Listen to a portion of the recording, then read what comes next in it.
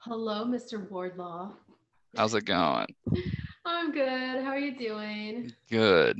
This technology is all new to me, but I Yeah. hear you talk about working from home, and I'm going to be doing the same here before long, and that's where this little thing comes from. Yeah, yeah. Yeah, so it's actually not that complicated. Otherwise, I wouldn't be able to do it. Yeah. Yeah, it's actually really cool. I don't know. I suck at technology, but it's easy enough that I managed to somehow pull it off. So Right. the working from home is a little different because that's all my work stuff. So it's a different setup, but similar. Yeah. But yeah, I have the whole headset too for work, but Right. I'm not going Yeah. to use it here. I don't Yeah. use work equipment except for That's true.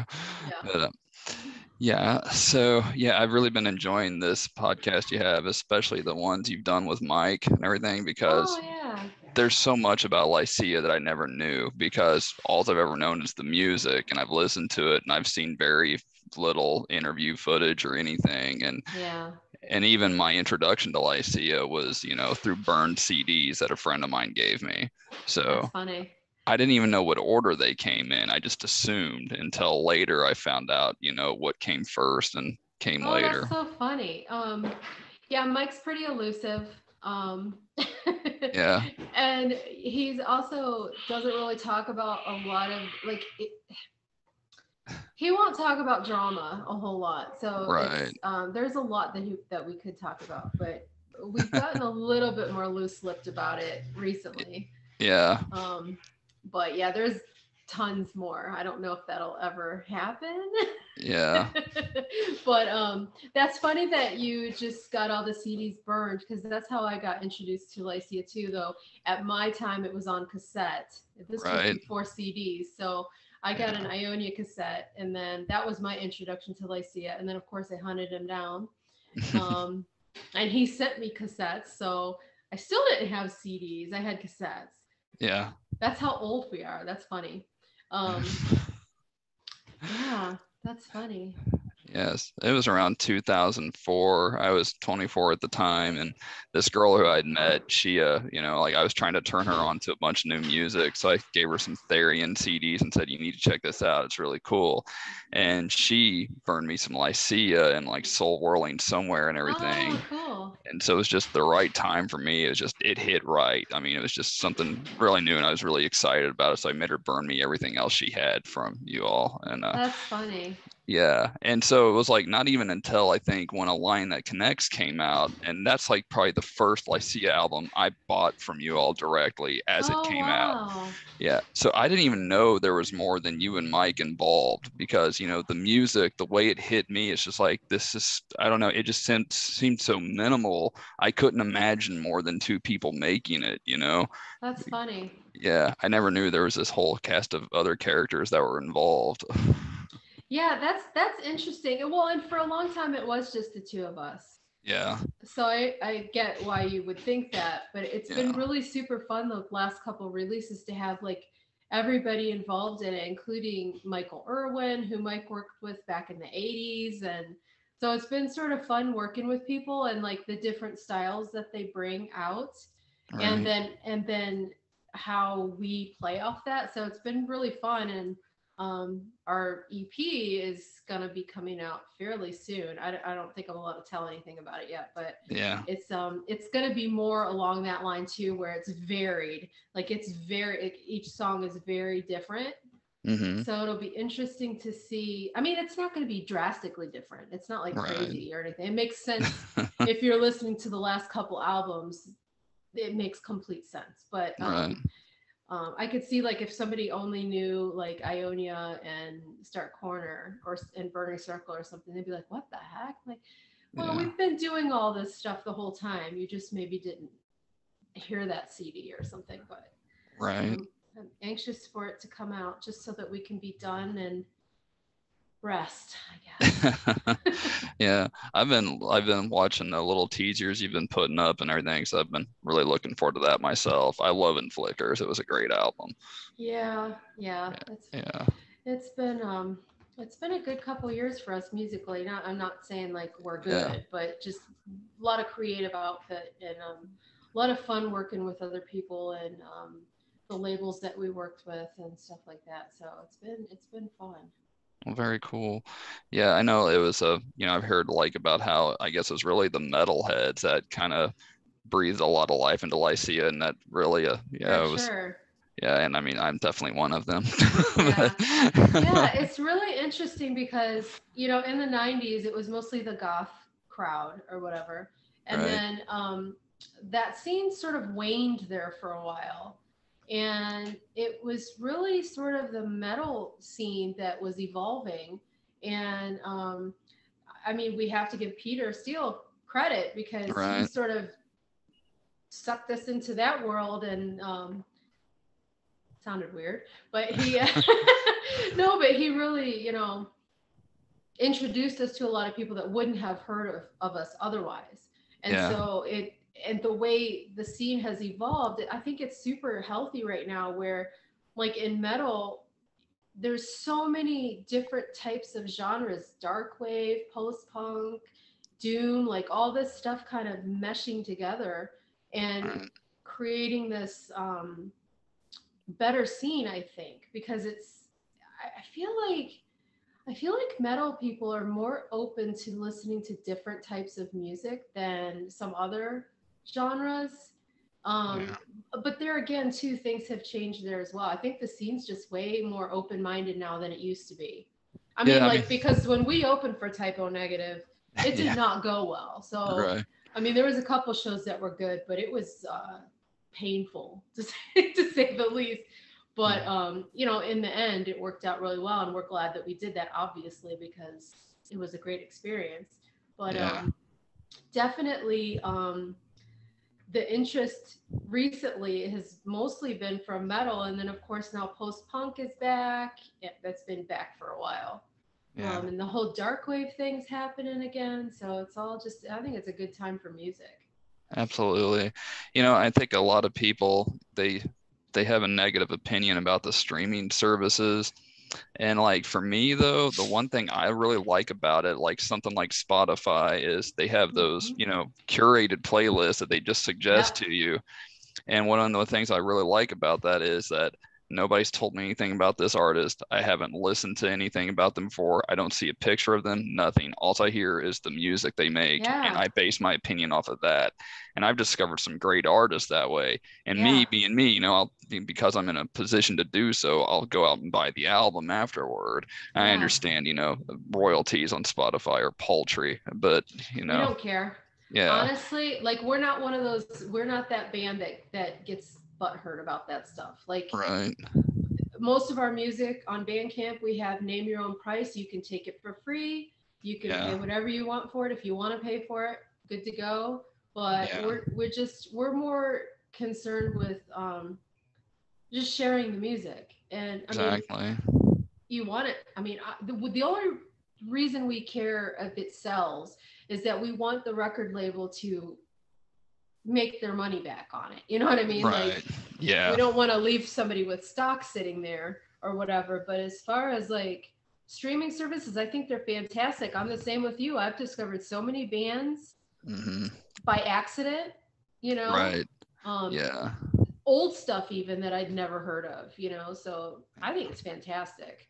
Yeah, and well, it's the thing too. It's like as opposed because I don't know if you're like me. It's like after you reach a certain age, when somebody says, "Hey, you need to check this out," I think you're like, "Yeah, I'll listen to it sometime," and then Yeah. you maybe you do, maybe you don't. Whereas this, you don't have anybody necessarily pushing it on you. It just happens to float into your ears because it's part of Yeah. your daily mix, and Yeah. yeah. But then like also, kind of like the artist that you suggested a handful of years ago, you were talking about Drab Majesty, Hmm. and I checked out the demonstration, Hmm. and man, I listened to that album like every day for months, and I Same on find repeat. yeah, I Yeah. couldn't get enough of that album, so Yeah. I eventually bought the vinyl of that so, just this Yeah. last year. Yeah. So Yeah. Go ahead. how do you feel about the whole like vinyl explosion and all that? Like, do you have any opinions on that? I'm totally on. I mean, I think Yeah. it's I think it's super cool. I think that it to me it's art. Like I know a lot of people are into vinyl because they love the sound of it. For Right. me, it's like the overall package of it. Like I think it's like a piece of art that you can listen to, and I love all the variations. I Mm-hmm. know some people don't like the colored vinyl. They're purists and they want black, and they're Right. for the audio quality of it and stuff like that. But I love it. Like I follow some vinyl pages just because they post these beautiful vinyl, and I'm just like, how did that artist come up with that? Like the combination of colors and the style, and like I love it. I think Right. it's super cool. I think it's actually breathed a lot of life into music because of the collector's aspect of it. Like you mentioned the demonstration. I mean, Right. they've had like how many variations of that vinyl at this point? Like a million Yeah. different variation. Softkill does the same thing. They're constantly putting out um, new products or whatever. And I think that it's kind of brought the fun back to music because back in the day, you'd go to the record store and you would hunt through all the stuff and you would find something that you loved. And I think it's kind of ignited that in a way again. Right. Um, of course, we love it when one of our records comes out on vinyl because it's Yeah. like this special piece of art. Right. Oh, yeah. Yeah, I mean, I really dig it, and but at the same time, I feel like, because I started buying records initially whenever I was in my early teens, and the reason I was Mhm. buying the records is because they were way cheaper than I could get them on CD with these older releases. So That's I'd go true too. Yeah, so I'd go to the used record store and I could pick up like, Iron Maiden's Killers on vinyl for like $5. If I wanted to buy the new CD, it was going to cost me like 17. There was no Yeah. contest. And then it Yep. was cool to have, that big artwork. And I mean, Yeah. especially, and, I think they talk about that whole immersive experience. And I do remember sitting there in my basement, with that on repeat, just staring at that cover art. Yeah, So totally. so that was always cool. But I also feel now that it seems that a lot of times, like maybe the format it comes out on is almost more important to some people than what's actually on it. And, That can happen too. Yeah, yeah, that's when the collector thing kind of right. it's like the same kind of mentality of someone who collects purses where they don't even care about the functionality of the purse. It's like they're Yeah. collecting it because it's got such and such name on it or whatever. And I'm sure it's probably like that with a lot of people. Like they buy the album and they don't even listen to it. It's like they just have it to say they Yeah. have it kind of thing, which is Right. fine. I mean, you like what you like. The reason why you like it is really irrelevant, but Yeah. I could see how that could happen too. Whatever, to each their Yeah. own. Yeah. Yeah. I know Yeah. for me it was kind of like more personal because I got lucky enough to have a musical project that got on a semi-popular underground label. I was in a band called Vault Wraith, and we had an album on Hell's Headbangers, and we got this beautiful artwork done, and it came out on this really nice variant and everything, and I mean it looked amazing, right? But my ultimate fear is that everybody who bought that album bought it based on those reasons and then never put it on their turntable. Yeah. Yeah. Yeah, Aw. or that, it's like maybe this doesn't live up to the artwork that's on there, because you put so much money into getting this great art. You don't Yeah. know if like people value the music on the same level. But that's my own personal struggle. Yeah. Yeah. Well, I mean, you could say that kind of about anything, style over substance. Like you might see a band that looks super cool, like they've got the look down, they've got the stage presence, and their music is just fucking awful. So Right. I Yeah. mean, so I'm sure that happens a lot with vinyl where they've got it down, the look is beautiful, they spent a lot of money on this packaging, and then you pop it on and you're just like, Yeah. yeah. But again, art is subjective. It's like I'll have a lot of people like ask me to listen to their music and stuff, and it stresses me out so bad Right. because first of all, who has time? Like I'm not trying to be an Yeah. ass, but like I literally don't have time. Like you were mentioning earlier about people sending you music. Yeah. People send me music like, "Oh, you got to check out this band and this stuff," and I'm like, "I want to, but Yeah. I just don't have the time." And so then I feel stressed out because I'm not putting the time into this person. Like they want me to listen to this music so bad because Hmm. they want to share this thing with me that they love, and then I'm like, but I don't have time. And Yeah. so like I feel stressed out about it. And it's just kind of the same thing like when somebody will say, hey, can you listen to my band? And I just am like, ugh, because Right. first of all, I don't like, again, I don't have the time. But secondly, my opinion is really irrelevant. It's Yeah. completely irrelevant. Taste is so subjective. Like, just because I like it or don't like it doesn't make it a good thing or a bad thing. Like, it just, my opinion is completely irrelevant on the topic. Now, if you ask me a question about recording quality, first of all, you're barking up the wrong tree because I don't know anything about anything, but like technically, I might be able to give you some technical thing of like drink lots of water and drink lemon before. I mean, I don't even do these things, by the way, but you know what I mean. But like as far as like, do I like your music? Yes or no? Don't ask Right. me because I have such weird taste anyway. Yeah. It's ridiculous, and it's gonna make us both feel awkward. I'm gonna Right. feel bad that you're asking me for an opinion, and you're going to feel bad because I'm not giving you what you want from it. Like you want some critique, some detailed critique of this made me feel this way and this and this and this, and I'm just like, do you like it? If you like it, that's all that matters, you Right. know. Ugh, it just stresses me out so bad. Well, it was me and my bandmates were actually having this very conversation recently. And granted, I've never like toured or anything, but I've played in local bands for like 20 plus years and everything. Yeah. And so every now and then you'll be after a show, you'll be talking to people and be like, "Hey, what'd you think of us?" And it's like, so you say, "Yeah, great set," but it's like I don't do that. It's like if I You're feel like putting the person on the spot. yeah. Well, and the other thing too is like if I don't have enough confidence to think that I did well enough, it's like I don't Yeah. I'm not looking for validation from other people.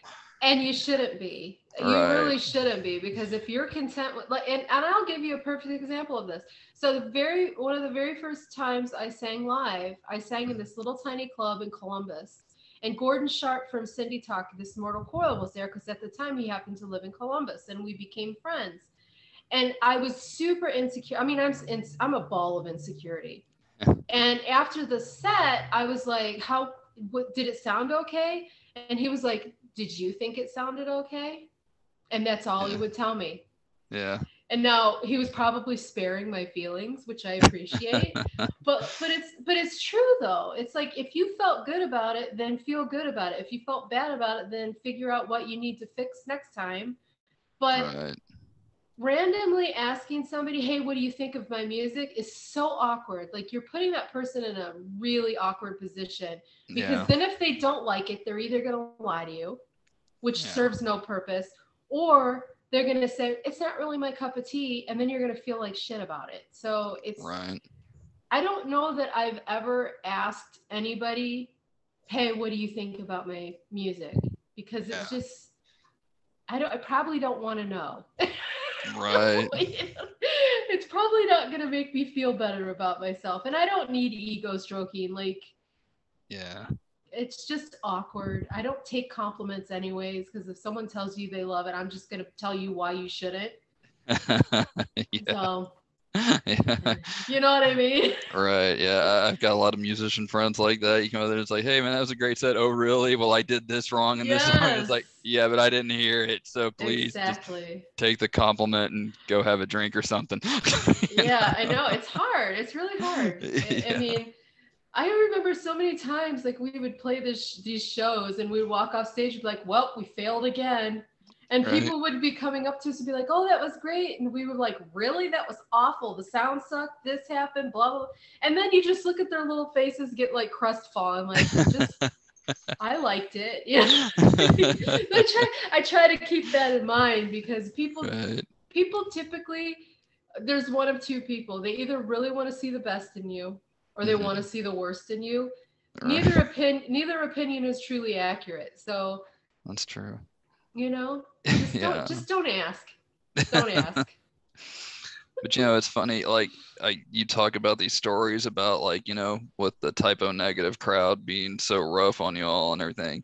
And the thing is like I was never a typo negative fan for years, but I got into typo negative at the same time I got into Lycia because the same That's person cool. is the one who turned me on to it. And like with typo, I did the same thing with Cradle of Filth.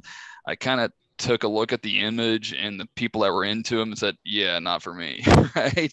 But then later, whenever I actually heard the music and really broke it down and listened to it, I was, really surprised at how much depth there was to it. Yeah. And I was, so I really love like World Coming Down. That's probably one of my favorite albums now. Yeah, that record's really good, and it's so dark. Like, Yeah. I think that's why I like it so much because it's so dark. Yeah, it's like you never realized how personal his lyrics were, Hmm. It's because, what they were doing, this set MTV was selling an image, and that's what you have to Yeah, do to break a band, because sure. you have to get through to people that want that. Yeah. But but there was, definitely a lot more going on there that I didn't realize whenever I was a, Yeah. knucklehead teenager. It's funny that you say that though, because, like like you said, like record labels, etc., they're trying to push an image because that's how they sell records. So they Right. try to place you in whatever box they decide to place you in. And so we were put in that sort of goth thing back in the Yeah. day. And then we would show up to our shows and like not fit the image. Right. And so people would be all disappointed or whatever. And then, like years after the fact, we would hear similar to what you just said, where people would be like, "Oh, I just thought you guys were a dumb goth band. Like I never listened to your music because I just thought you were one of those dumb goth bands or whatever." Right. And there's nothing wrong with goth bands. No. Nothing. Do Right. you look how you want to look, sound like you want? I don't care. Like I will support you 1,000% doing what you do. But Yeah. that doesn't necessarily mean it has to fit me. Right. So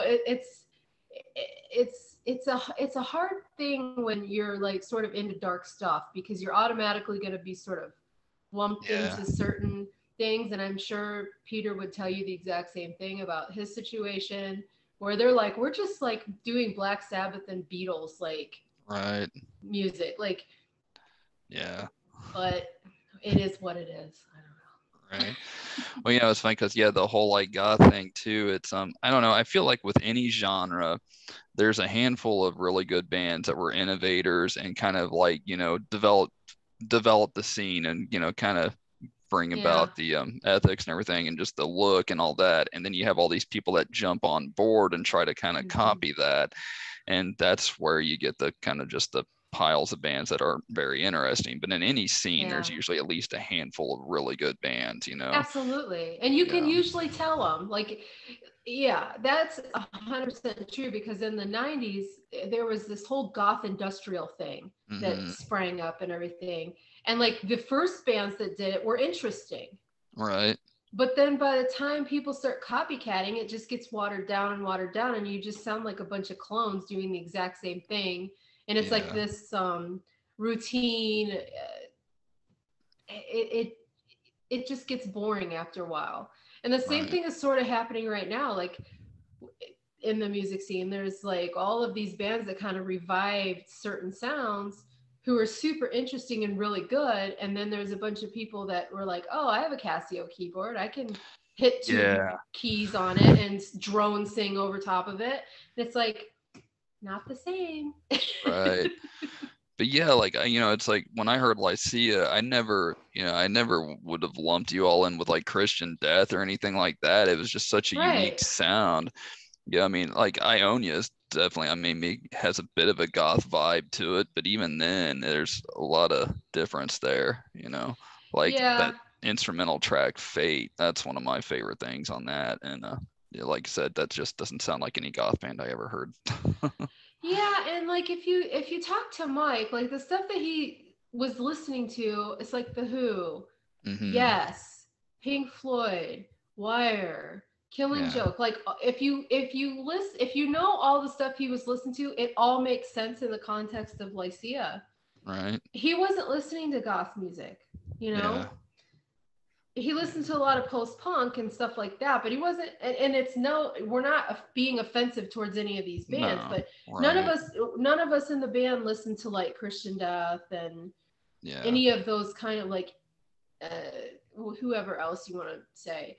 yeah. It just wasn't the thing that, I mean, I wasn't exposed to it living in rural Ohio for one thing, Hmm.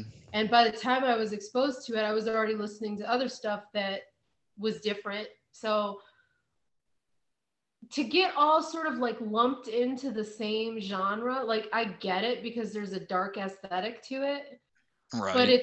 but to say like you're this and then you come Yeah. out with something that's not that, then people are like, what the hell, you know? Yeah. Like we have some Mediterranean style songs Right. uh, coming out and like Spanish guitar and whatever, but it all fits in the context of, you know, Mike's been doing music since the 80s. So Right. there's some dancey stuff on there, there's some heavier stuff on it. It all fits in the grand scheme if you listen to it from start to finish. But I think some people who have like, let's say Ionia in their mind are going to hear Yeah. this and be like, what the heck? This is like out of context. But Right. from start to finish, it's completely in context, if that makes any sense. Yeah. Hey, it's hard for me to pick out certain tracks I think are great because like I don't even really read the song titles a lot with Lycia. I just put it on and listen to the entire album. But Mm-hmm. that last song on In Flickers, I think is my favorite one on the whole thing. And it's just I think is it Autumn into Winter? Is that what it's called? Mm-hmm. Yeah, I love that song. Yeah, that song kills me. Yeah. It's a good one. Sometimes, like, because I'm first and foremost, I'm a Lycia fan. I hunted Yeah. Mike down, literally Yeah. hunted him down. Right. So, and when he's creating music, I don't hear it until he's ready for my input or whatever.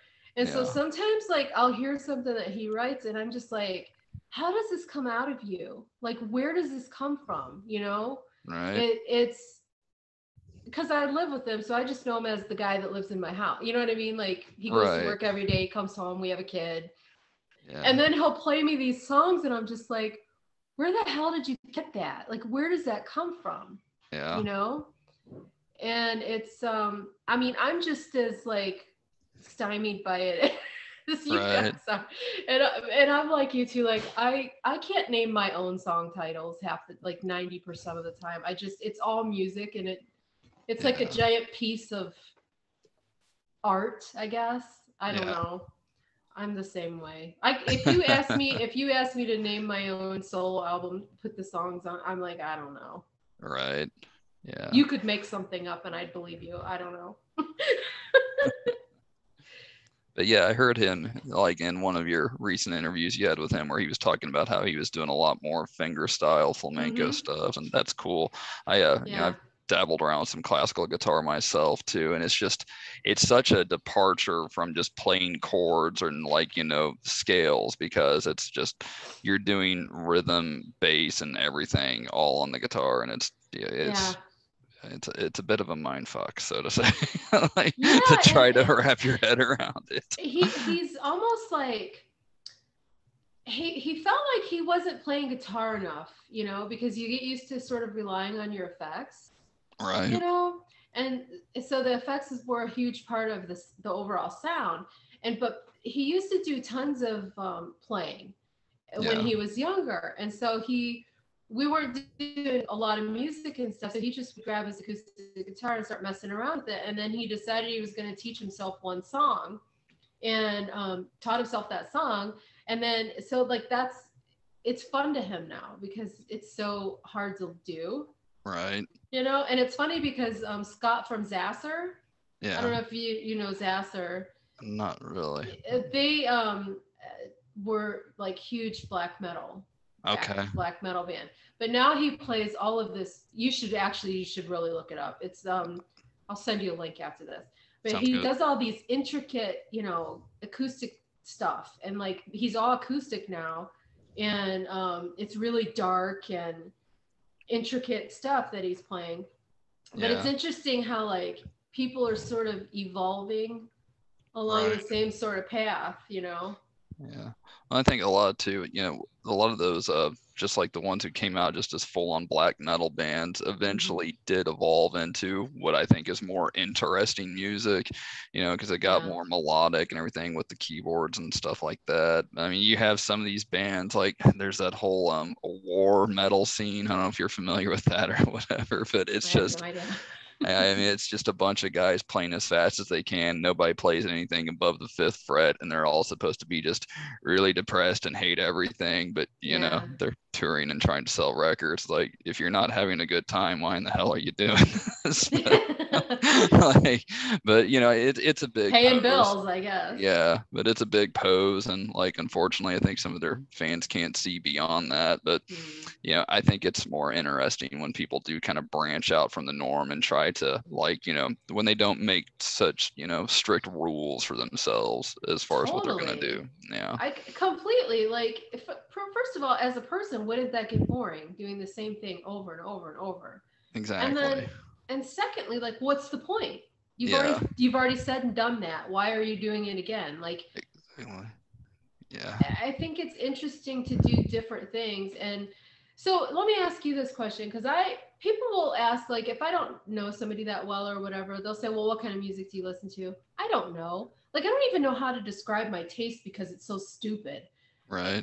And I don't like metal. Yeah. I don't like goth music, but there's things in all of those things that I do like. So it's like, do you have a hard time classifying, like, if someone says, what kind of music are you into? Like, how do you even give an answer to that? Yeah. I mean, I can throw out some examples, whatever, I can list a few favorite bands, but trying to nail down a genre, no. Yeah. I mean, I don't know. Typically, like, the way I like to describe the music that I really like is stuff that hits right when the lights are out. That's kind of, And that's so subjective, because it could be everything from Black Sabbath to Lee Hazelwood. Exactly. There's no way to define that. Yeah. And I think that's what's interesting, like, about a lot of the bands now, because, like, take somebody like Chelsea Wolfe. Mm-hmm. What is she? Right. She's not metal. No. She's not goth. She's not, I don't even know what is that? Yeah, she's the unique. Same thing. Yeah, same thing for, like, my friend Sarah Timms from Black Mare. It's like, they're just making really good, interesting, dark music, Right. But I don't know what you call that. I don't know what. Yeah. How would you describe that? I don't know. Exactly. Nighttime music, I guess, would be the. Yeah. Sad, reflective, creepy nighttime music. Yeah.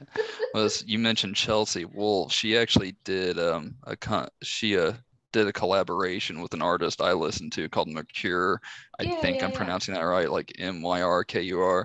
Yeah. And again, here's a great example where I was telling you about how, like, Spotify or something just turned me on to music. With her, I heard this song and I thought, that's amazing. What is it? And I looked it up and found it.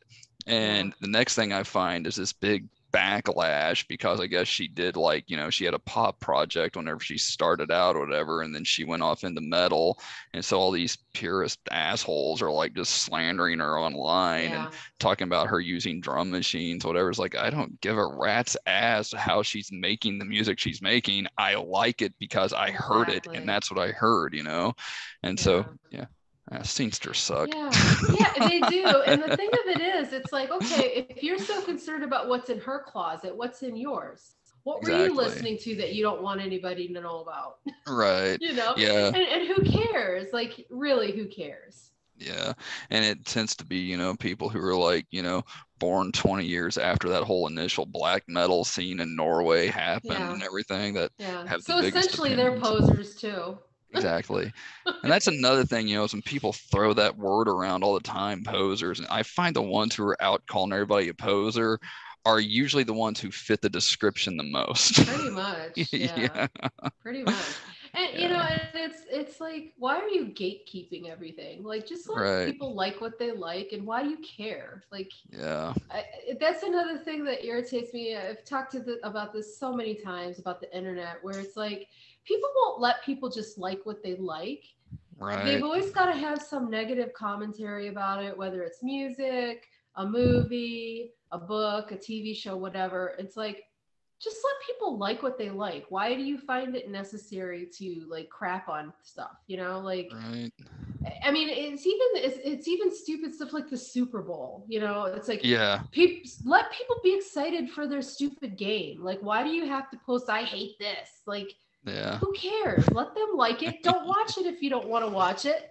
You know, you go do whatever you do during the Super Bowl. Who cares? You know, go watch Right. Puppy Bowl or whatever option that else they have. But it's really weird. Like people have to turn everything into a competition, or it's just so bizarre to me.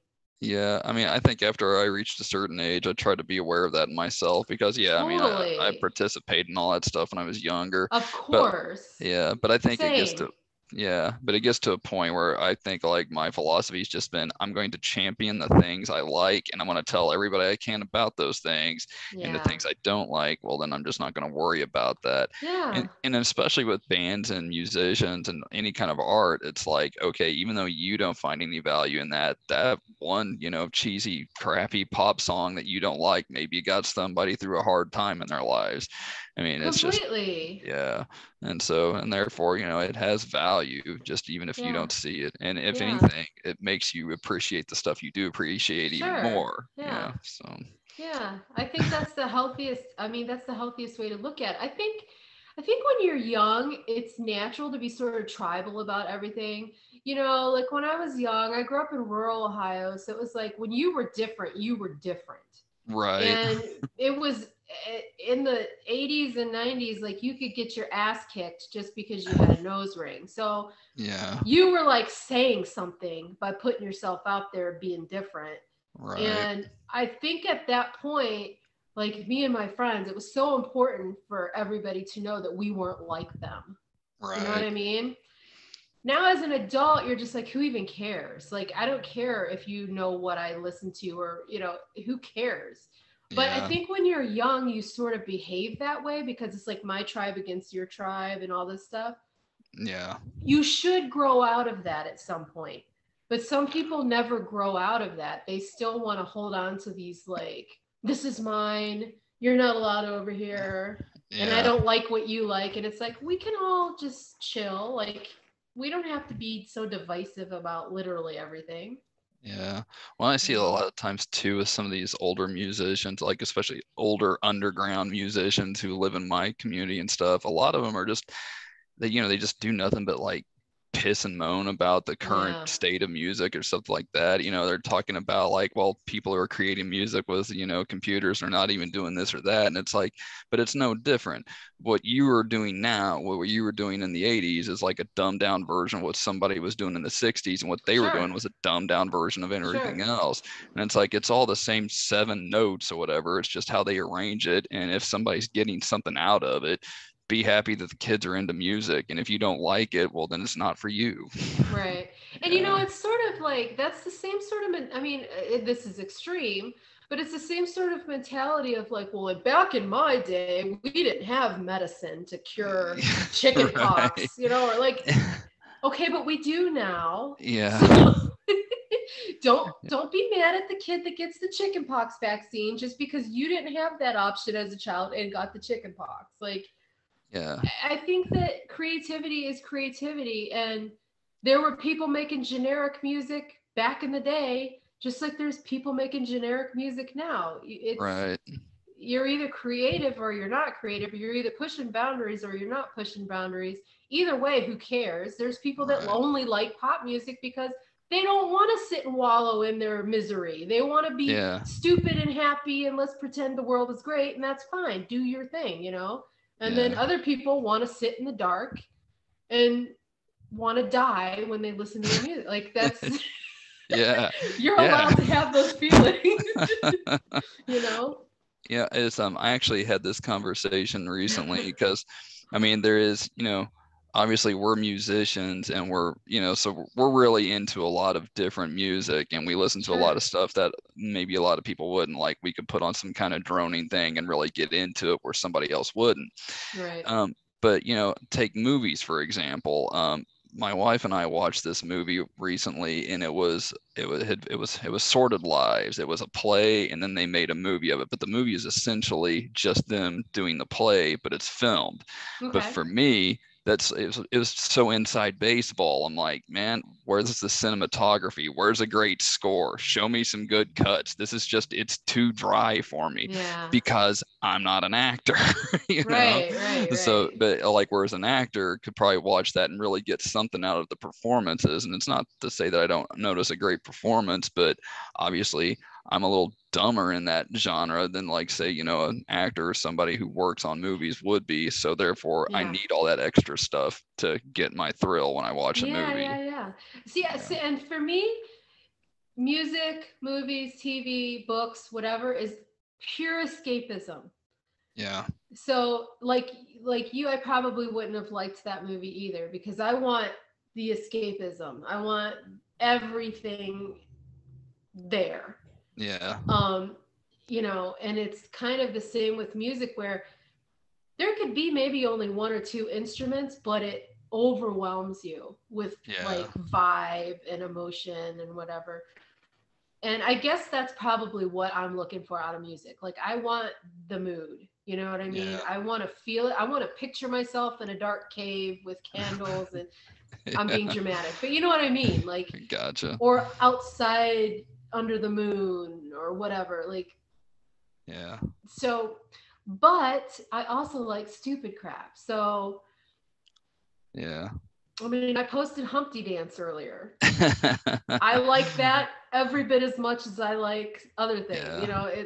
We all have our bizarre quirks in Yeah. taste, I guess. But yeah. I find that a lot of the cheesy pop music that I kind of like, put my nose up at years ago, now it's kind of a nostalgia trip when I hear those songs. And so, 100%. yeah. And so therefore Yeah. I'm not upset with them anymore. I just Yeah. think about what I was doing at the time that I Yes. hated that song. Yes. And Yeah. that's where I am because Yeah. I hated all of that like hip hop, like all that stuff like Belle Biv DeVoe and like all that stuff that was popular when I was in high school. I absolutely hated it. Yeah. And like Def Leppard, I hated all of that crap, like all Yeah. that hair metal, and I hated Oh, all of yeah. it because I was too cool, Right. too Yeah. cool to listen to that. Now, if I'm in the car and Def Leppard comes on, I guarantee I'm cranking the radio up. Right. Or like again, like I said, I posted that Humpty Dance earlier. I hated that song when that came out. Now I'm Yeah. like, that is a great song. Like Yeah. I don't know. Our taste changed, but a lot of it is totally nostalgia. Right. Like that. I think that's one of the reasons I loved WandaVision so much Yeah. because they went through. I don't know if you've seen it or not, but they went through all the eras of TV, and Oh, so yeah. seeing like I think the first was like Dick Van Dyke Show or something, and then they moved through the decades, and so it felt so nostalgic and comfortable for that reason because like still to this day, like if I want escapist television, I'll put on, some black and white, like Bewitched or, Three's Right. Company or something from when I was a kid. And realistically, like if Three's Company came out right now and I turned that on, I'd be like, this is garbage, Right. you know? Yeah. But because of the connection to it emotionally from being a kid and everything, and it's the same kind of stuff with this music. It's like all I can remember is being at the dance after the football game and these stupid songs coming on that I hated, and me and my Yeah. friends dancing around like morons, laughing our butts off and having a good time. So it's funny how and the same thing happened with a lot of really the goth stuff that I absolutely hated Yeah. back when I used to go to clubs, like, and I'm not going to name any band names or whatever, but there was a lot of music that I just hated.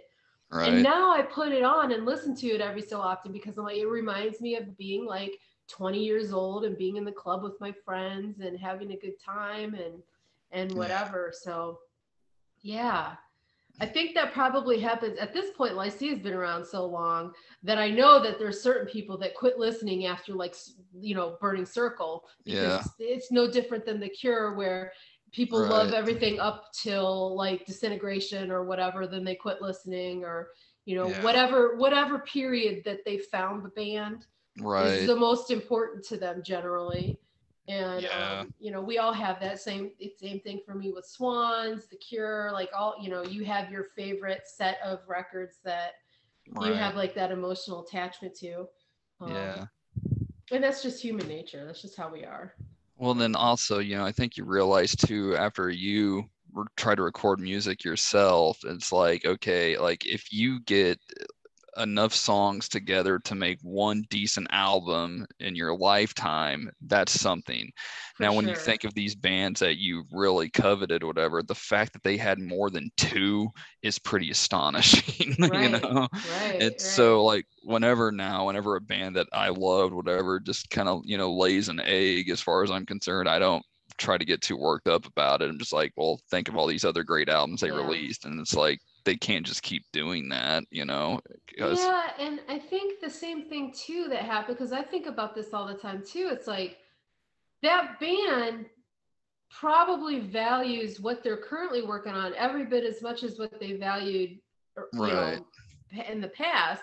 And so to them, usually whatever you're working on at the time is the most important thing to you. And yeah, you're like, this is the best thing I've ever done. I'm so proud of this, whatever. You're not thinking right, like, well, this doesn't measure up to my album 3 albums ago, you know? yeah, So I always try to think about that, because like for The Cure, for instance, like, a lot of people don't really like the newer stuff, which the newer stuff is now old, but you know what I mean? But right, and I and I have the same reaction. Like my favorite Cure stuff is the old stuff, but it's because of the emotional attachment you had to it when you first heard it, and like where you were in your life and what was yeah, going on with you as a person, and then you found this record and it meant so much to you, and so you just don't emotionally connect as much to other right, stuff. yeah. Speaking of which, one of my favorite current bands just released a new album today, and I believe they're called Kwan. It's like Kauan. They're this Russian band, but I believe they sing all their songs in Finnish. And I don't know if you've ever heard of It's them or not. interesting. Yeah. I Have you don't ever think heard? so. Yeah. Have you ever heard of a incident called the Dyatlov Pass incident? I don't know. This Lay it was on me. Okay, so you're kind of into spooky stuff. I know. Yeah. I've heard you talk on some of your other Yeah. episodes. Okay, so this was over in Russia in the Ural Mountains. These five hikers, I guess, I already know basically, the story. right? So they disappeared and they found Yeah. them all shredded and nobody knows what Yes. the hell happened to them. Okay, so this band put out an album. It's like an hour and maybe 20 minutes worth of music that never stops, and it's all based on that. And so I mean, it's just, imagine just kind of like, like Cold or something. It's just like large soundscapes of just like, I mean, you feel like you're in a cold place whenever you hear this. Oh. So whenever I heard that album, it blew me away, and I'm just like constantly repeated it. And so I bought everything they've put out since then. Oh, that's cool. You got to But yeah, send me a link to that, because that sounds like something Mike would be interested in too, because he's yeah, he's all into that, like yeah, spooky UFO, right, ancient aliens, yeah, all that stuff too. That sounds creepy. Like it, yeah, the vibe I get is like thinking about Blair Witch Project, right, exactly. except for the audio version of it. That Yeah. sounds cool. Yeah, and so I had no idea what the album was about at first. I just thought, wow, this music's amazing, and it's really cool, and it's got this really neat cover. It's just kind of like these four kind of hazy figures disappearing into this snowscape with their skis, and it's just Oh man. yeah, so it hits pretty heavy. Like, I don't have their newest physical album yet. I pre-ordered it, but it just got released today.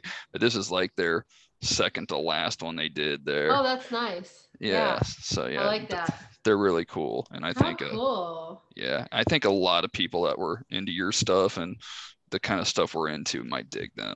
Yeah, it sounds like it. It sounds really. I love dark ambient stuff. Yeah, and Yeah. that's very much what they are in a lot of ways. It's like they are kind of rooted in metal, but I think they have Mhm. just as much in common with something like Pink Floyd or, Yeah. Tangerine Dream or something. Yeah. Like, So, I don't know a ton about this band, but every time I hear their music, I love it. You know that band Ulver? oh yeah. Yeah. That kind of gives me the vibe, like, of what you're talking about a little bit. Just that, Mm, like, I know they're rooted in metal. Like, I think they used to be like a black metal band or something. I'm, right. I'm sounding like an idiot because I really don't No, yeah. know. But like some of their songs, I hear them and I'm just like, damn, that's good. Like, how do you even come up with this? You know? Yeah. I've listened to some Ulver and like I haven't listened to some of the newer stuff, but like their earlier albums, they released one. I can't again, I'm an idiot here too. Yeah, I like don't know. like I don't know what the name of it is, but it's like the music is it's recorded raw and it's all like double bass and everything, just full on black metal. But the guy's Nice. vocals, he's singing like really beautifully and there's a lot Yeah. of reverb on it. And so it's Yeah. got this really Oh, I haunting want to hear quality to it. that. Yeah. His voice is really beautiful. Like it's very like he's a good singer. You know, like Yeah. there's you can't fake that. Like he's a good singer. Right. And like I can never remember that. First of all, I can't remember my own song titles. So don't Hmm. shoot me for not remembering somebody else's. But Right. he every once in a while I go through this like this. I have to go hear this song, and it's something about blood. I don't know. I have to look it up. I just type in Over Blood, and the Right. song comes up for me. But I'm just the song is so freaking perfect. Yeah. And I just like, and this happens with other bands too. Like I'll hear something, it's so freaking good, and I'm like, where did that come from? How did you do that? Like, how did you think to put that together like that? You Yeah. know, it blows my mind. Like Chelsea Wolf, I'm like, I listen to her music and I'm just like, where did that come from? You know, Right. like even the subtle nuances in her vocal parts, I'm just like, it's crazy to me. Like people are so fucking good at what they do, you know? Right. Blows Yeah. my mind. It's a funny segue there. The band Ulver. Okay. Did you ever watch The Sopranos at all? I did not, and I Okay. know, I know, I It's know. fine. I know I, I would love it. yeah. See, that's just it. I avoided it for years, and then finally it was on Prime for a while, so Yeah. I just picked it up and watched it.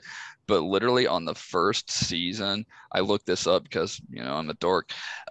They apparently had some kind of deal with Century Media Records to like get all these posters. So if you look in the kids' rooms, like Meadow Soprano has an Ulver poster in her bedroom. Right And on. yeah, and like Anthony's wearing a Stuck Mojo t-shirt and all this other stuff. So it's like all these crazy I like feel like someone just posted a screenshot from that the other day with a typo poster in the background, maybe. there may be. Yeah, I'd have to watch it again, but yeah, that seems right.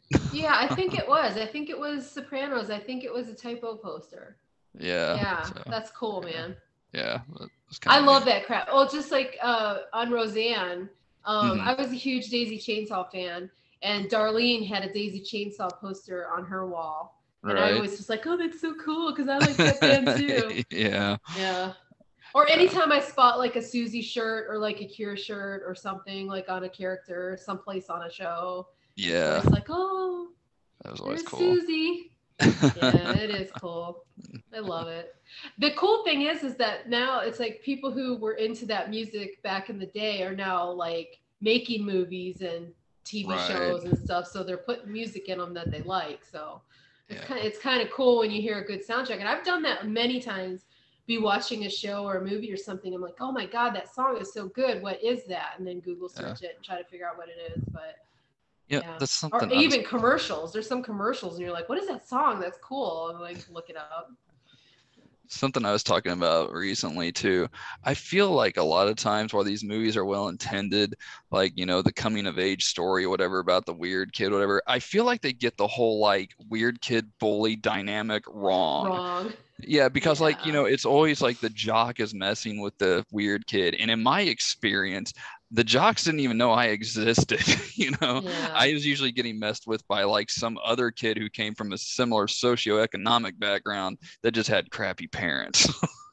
Yeah, I think that of course everybody's experience is different, but Yeah. like you're correct because like in my school I really didn't get messed with the kids in my actual class, like the same grade as me. We were all cool. Like the jocks were mostly cool. Everybody was pretty cool. It was the kids in the other grades that were dicks. Yeah. So like my team pretty much stayed together. It's weird. And to this day, like we're all friends on Facebook. We all, Yeah. get along or whatever. But I mean, I definitely got messed with by jocks. For whatever reason, it was the basketball players. The football players were fine. The Yeah. wrestlers were fine. The baseball player, whatever. Yeah. It was the basketball players at my school. I don't know. I don't know what it was. Yeah. But I have never gotten treated worse than I have been from goths. So Yeah. like for real, like I get along with everybody, but the people that have treated me the most shitty in my Yeah. life have been goths and rednecks. That's about Yeah. they're about equal. I mean, I used to get threatened all the time in Ohio from Right. rednecks, but yeah, the goth kids were just as mean. Yeah. Yeah. I And don't so it's, know. and the other thing I always get to, and it's because the directors are usually into this, but like these kids always have like, I mean, just the most impeccable taste in music, but they're like 15 years old. I'm like, Yeah, where did you learn about all this shit? Like, you didn't right, just magically have this Rolling Stone list of approved post-punk artists that you're right. into at the age of 15. You have to discover that stuff. Yeah, When I was like 14, I was still listening to like, Green Day, Nirvana, and of whatever was playing on course. the radio. And I Right, was slowly starting to discover music from my own area. right. But yeah, so I don't know. It's the Yeah, movies. that and also if it's a boy, they're also super cute. Like there's no way they wouldn't have girls fawning all over them. Or if it's the Right. girl, she's gorgeous. She's just wearing a pair of glasses or something ridiculous. Yeah. But they're actually like super gorgeous and like hip and cool. And in reality, they would have been super popular in their school because the girls would have wanted to be like them because they're cool, and the boys would have thought they were cool or whatever. Yeah, it's ridiculous. They never have like a truly Yeah. awkward person play these roles usually. Right. You know, Yeah. Napoleon Dynamite was about the most accurate. Yes. Right. Like that was accurate. I was about to mention that. Seriously, that movie got it right. That's Yeah. like the one that I was telling my wife about that recently. I said, it's like the kind of preppy kid, whatever, just kind of rolled his eyes at Napoleon Dynamite. He didn't mess with him, but that one kid was like kicking him into his locker or whatever, and he just looked like, yeah, like he just came off the farm, and his dad probably clobbered him before he left the Right. house. Yeah, yeah. His older brother does the same thing at home that he's doing to Napoleon. Yeah, Exactly. yeah. Yeah. I mean, that's pretty much the truth of it. I Yeah. mean, it's funny too, is like as an adult, you can look back and like, okay, I feel sort of sorry for the people that treated me like that because obviously something was going on with Right. them Yeah. to be that pissed off at the world that you're picking on some girl that you go to school with for no reason. Yeah. Um, like what was happening at home. Right. As a kid though, you're just like, what the hell? Yeah. Yeah. Leave me alone. Yeah. Yeah, it wasn't until I got mean that people kind of left me alone. Like when you're a victim, people treat you worse than when you finally are like, you know what? I don't really give a fuck about you people. Say whatever you want and I will tell you to go kiss my ass. And like then they kind of are like, oh, she fights back. I guess leave her alone. Yeah. That kind of happened. It usually did shut people up pretty well. Yeah. Especially when they're kind of semi scared of you because they don't know what's up with you.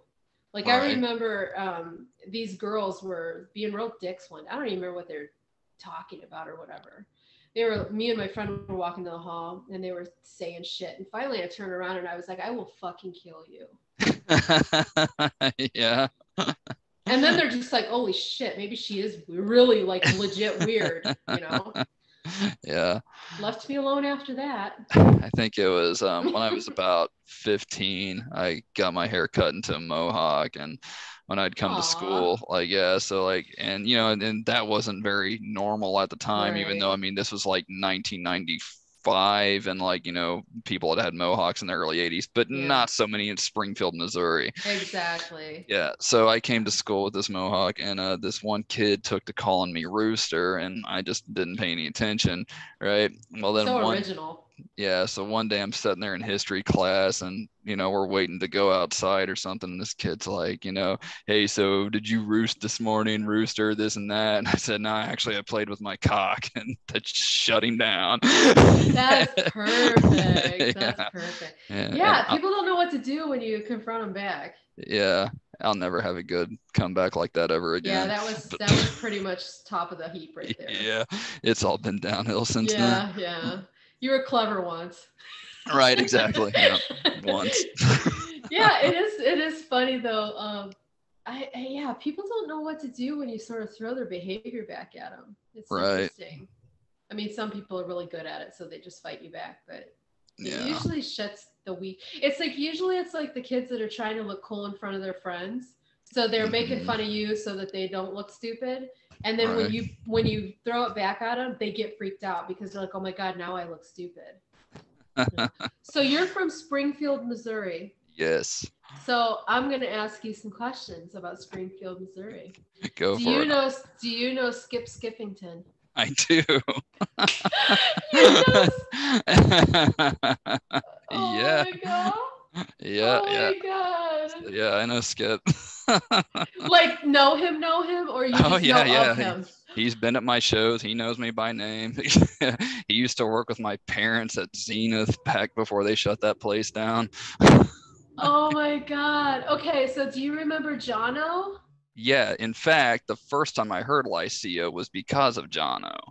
Oh, he was such a sweet guy. Yeah, he Yeah. actually took the song Broken Days and put that to like just a bunch of, pictures of nature and stuff and everything. And he played that on a public access show he had here in town. Oh. Yeah, and so and like I watched that and I remember just me and my friends, we had a knucklehead band that was going to be on there later, so we were going to waiting for our video to show on, Oh, right? how But then cool. yeah, and then that came on, but I remember we all just sat there on the couch just kind of transfixed by that song and that Oh. video. But He yeah, John, was such a good guy. he was a good friend to me.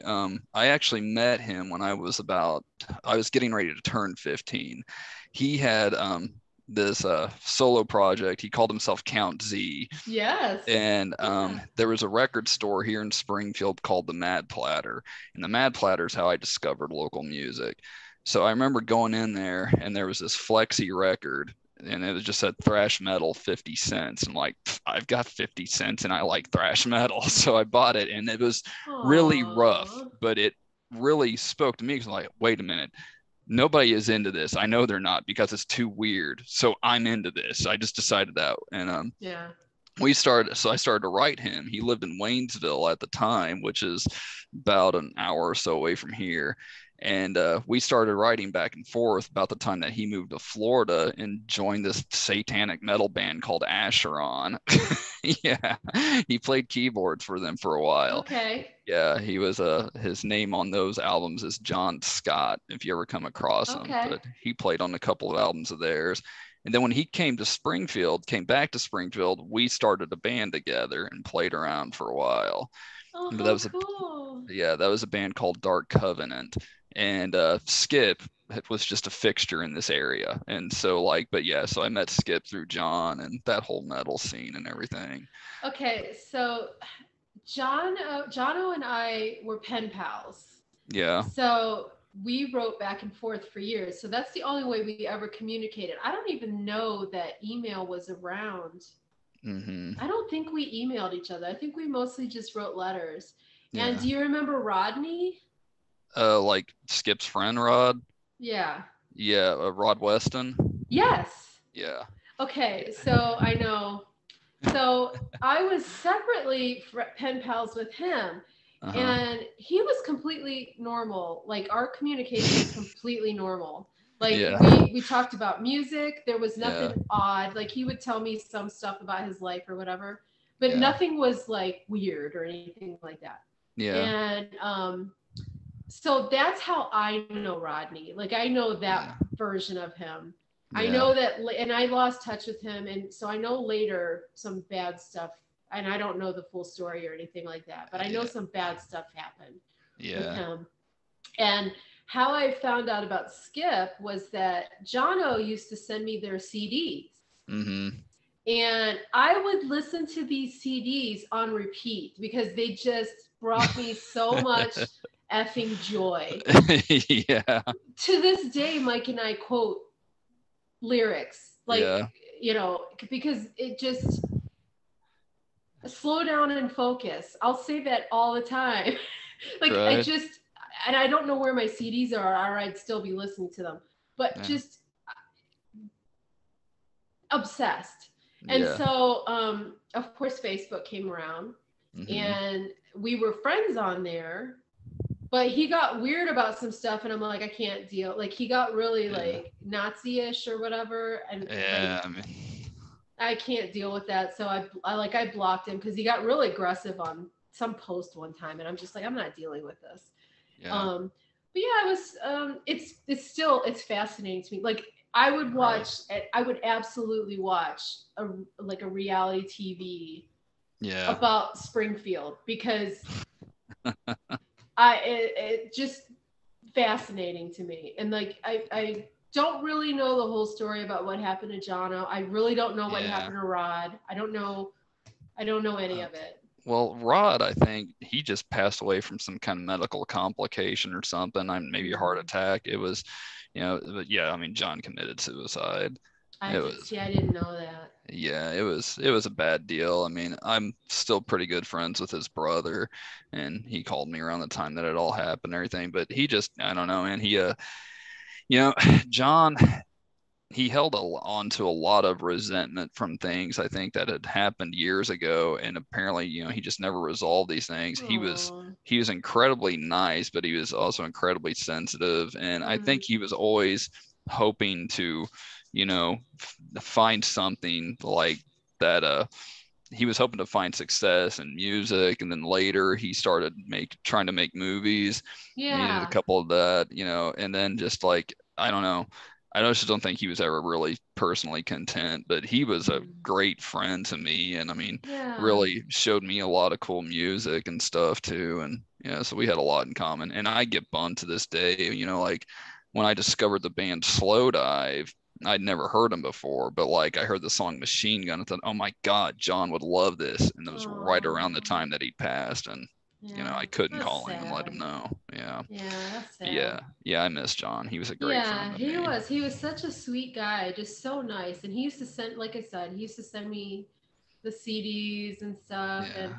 I feel like he was somehow connected to Typo too, but I don't know what that connection is now. I Or couldn't tell you. I mean, I might be confusing him with somebody else though. yeah. When he lived in Florida, he recorded two albums. He did Acid Orangutan, and then he did this one album called Vampire Circus. And I don't know if you've I ever heard that. remember that one. Yeah. Yeah, I remember Th- that. that album is, I love that album. It was him and this female singer. Her name was Kim. I want to say Sharp, but I may be wrong on that.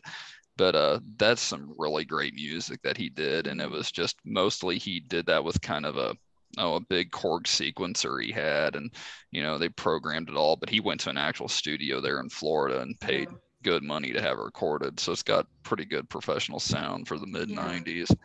But He yeah, was a truck driver, wasn't he? he was. Yeah, Yeah. yeah, Yeah. he did that off and on. When he first moved back to Springfield after he, had everything go down in Florida, he worked some odd jobs and everything. But yeah, it wasn't long before he was driving a truck again. Because I mean, Yeah. you can make a lot of money that way. Yeah, for sure. Yeah, Oh, yeah, that makes me sad.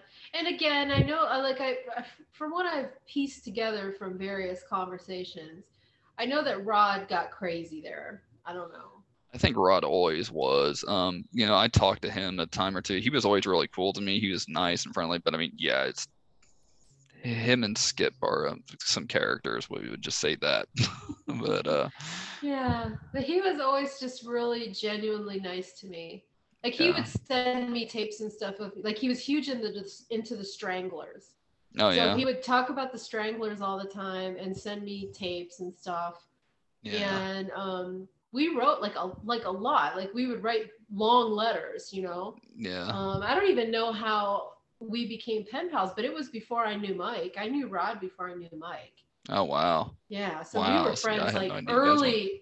early 90s Wow. before I even knew Mike. So Yeah. to hear that, and again, my interaction with him was all very normal. Yeah. But so to hear like I had pictures of him and everything. Like he sent me Hmm. pictures, cassettes, and all this stuff. But to hear that he kind of, I guess, lost it. I don't know. Yeah. That's sad to me. Yeah. I mean, I don't know. I heard a lot of different stories about Rod, but yeah, like I think ultimately he just wound up dying of a heart attack or something like Yeah, that. Yeah. It was. crazy. But Well, yeah. and then Richard Christie or whatever. I know that Mm-hmm. he had Skip on Howard Stern one time, Yeah. and because I remember being excited about that, Yeah. and Well, I listened to it, and I'm like, Skip seemed relatively normal when he was yeah. on there. Well, yeah. I don't think Howard got it. You know what I mean? Yeah, well, I mean, yeah, Richard's from here too. Yeah. Yeah, so like Richard played drums in this death metal band locally called Public Assassin, and Public Hmm. Assassin was one of the first things that got me into local music. I was too young to go to their shows, but I would go to that same record store that I was telling you about, Yeah. and I'd buy the demos there, so I would listen to them at home. And they had this great album called Raw as Fuck, and it was literally just this red, cause like this red like construction paper looking cover, had their logo and just raw as fuck in giant letters. And what 12-year-old doesn't want to go home with that, right? Yeah. Right. So I really got into that. And Richard put out a movie, and it was called Evil Ned 3. Apparently there was two others, but I never saw the first two. But he actually put it on VHS and sold it there at the Mad Platter. And it's Richard being goofy and everything. And it's just it's pretty hard to watch if you don't know the people in it, but Right. it's Right. fun. Like you don't get it, right? Yeah. Yeah. But me, I ate it up. And the one thing I noticed was like, hey, they keep like all these shots are shot right outside of this one place. I know where that's at. It's this place downtown. So me and my friend Chris, we decide on a Friday night. My mom was dating at the time, so she wasn't home a lot. So on the weekends, I'd have my friend Chris to sleep over and we just Yeah. leave, right? So Yeah. we Of walked course. downtown. We found where that place was. I'm like, okay, so we're just gonna sit out here and wait till somebody comes outside. And so eventually this guy comes out and I say, hey, is Richard there? And the guy's like, who are you? I'm like, well, I'm John's friend. I was like, because I was writing Jono at the Yeah. time, and John knew all those guys. And he goes, wait a Yeah. minute, because they also had this band called Pisser, where it was just a bunch of drunk guys doing bad covers and pissing people off at clubs. That's And hilarious. he goes, wait a minute, aren't you the guy that wrote the letter? I'm like, yeah. He goes, oh, come in. So they drag me in, and there's Richard and this whole crowd of people in this building. They're all watching Interview with a Vampire. And so, Right on. yeah, so we hung out and watched the movie with him. And, it kind of was, I dropped by there a couple of times, but this is right before he moved to Florida and joined Death, and the rest is Yeah. history. So But were you scared when you went in there? no, not really. I mean, it was No. like, I thought, all right, cool, we're in, and I mean, they That's were all cool with awesome. us. Yeah. I was always scared of everybody. Yeah. It was I don't know, for me, whenever I discovered the local scene, it was so neat to me because I mean, of course I was a music fan, but Yeah. I never had any idea of how somebody put a band together or anything like that. And so discovering Public Assassin, and then the local scene, and then whenever I started writing John, that like it was really neat. So that's kind of what really gave me the courage to start recording my own music. Yeah. I know it Yeah. does kind of seem like this mythic thing Yeah. until you realize it's really not. Right. Yeah.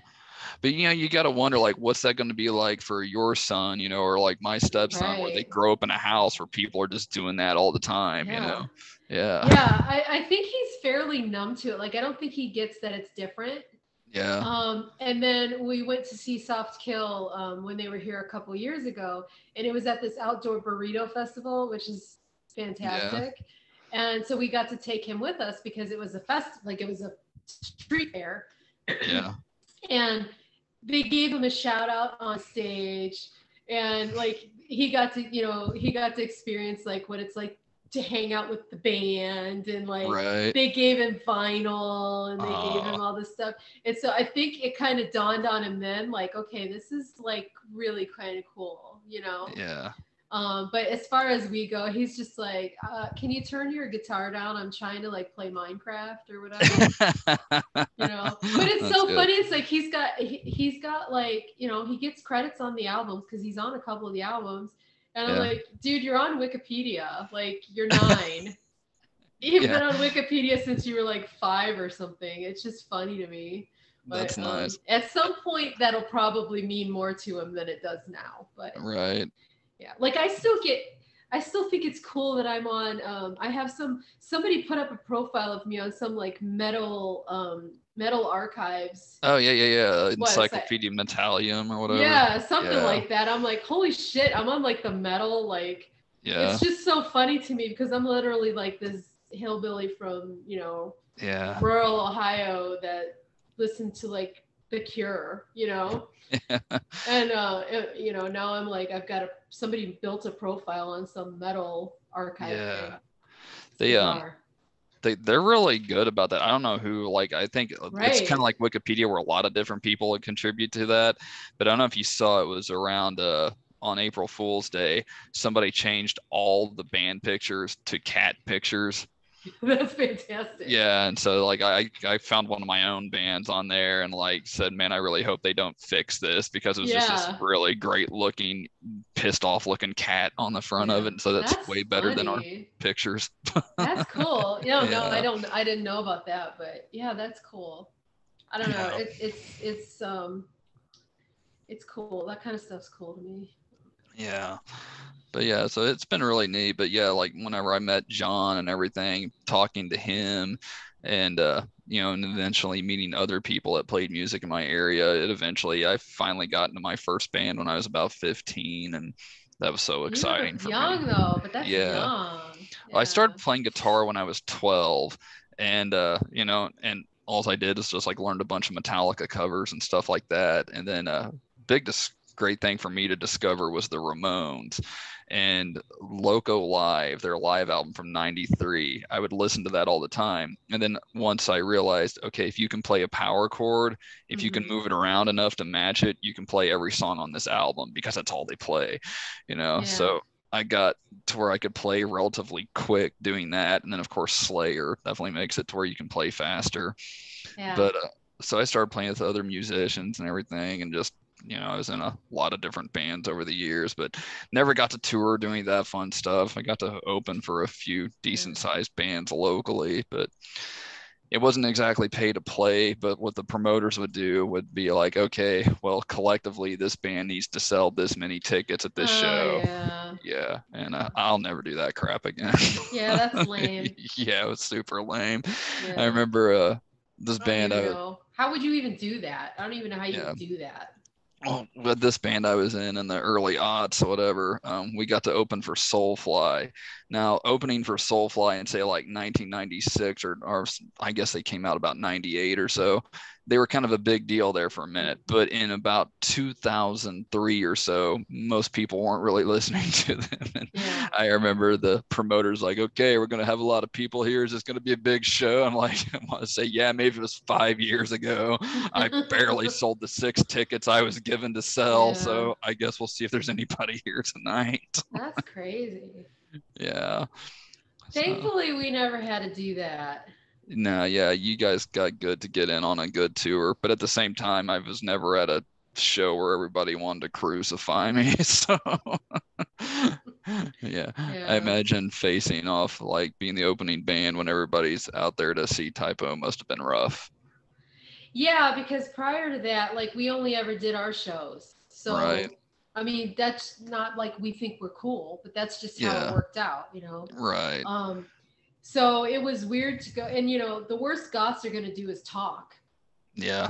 They're not going to That's like true. throw a bottle at you, typically. Yeah. So yeah, it was definitely eye opening. Like the first night was, what was it?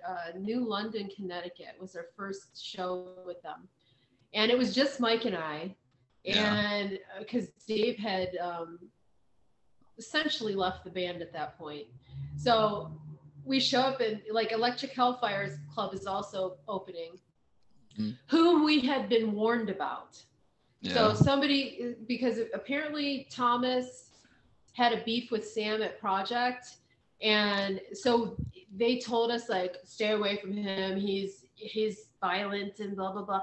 Nicest people on the planet. Yeah. Okay, they were so nice to us, like lovely people. That it was fine. Um, but yeah, we played the show and it was like holy crap! Like people are yelling, they're throwing stuff at us. Um, it was ugly, Yeah. and so the next night I believe, but it was okay. Like it wasn't crazy. It was doable. It wasn't like your ego hurts a little bit, but you didn't feel like threatened, like your life was in danger. Right. Following night was Syracuse, and let me tell you, that was freaking scary. So there was a ton of like skinheads there. Oh man. And there was one little girl wearing a Lycia shirt standing right in the sea of this angry testosterone.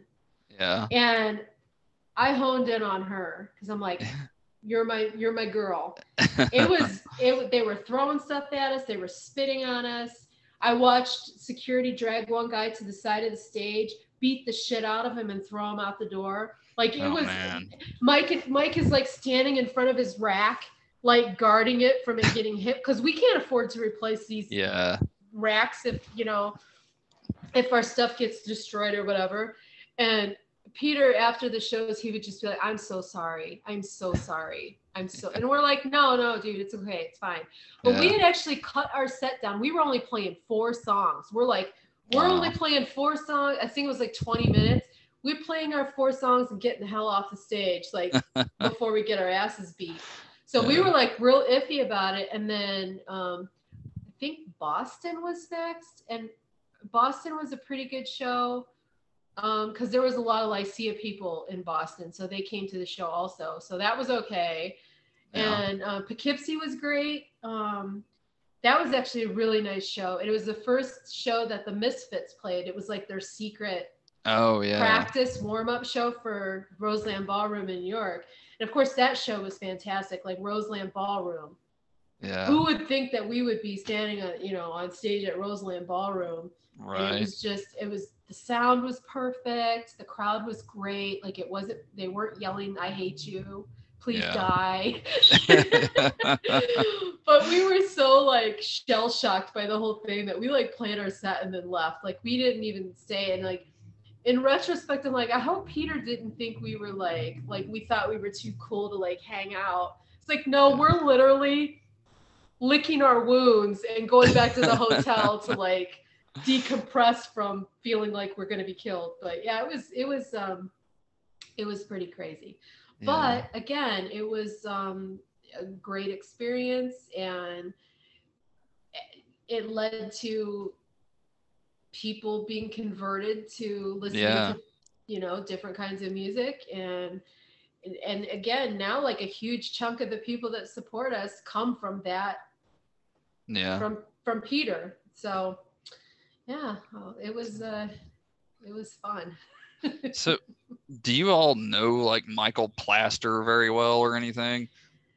I wouldn't say I know him well, but for sure we've hung out with him and stuff. Like Mike more than me, because they hung out more like before I joined the band, because Mike lived here and everything, and they had mutual friends together, and Mike used to live with a guy that was in a band with them and blah blah blah blah blah. But yeah, for sure, he still lives here. I haven't seen him in a long time, but man, I love the Soul Whirling Somewhere albums, but it was like one of those things like Hope was to me when I like listened to that and like read through it all. It's like this is like it's in a very intense breakup album.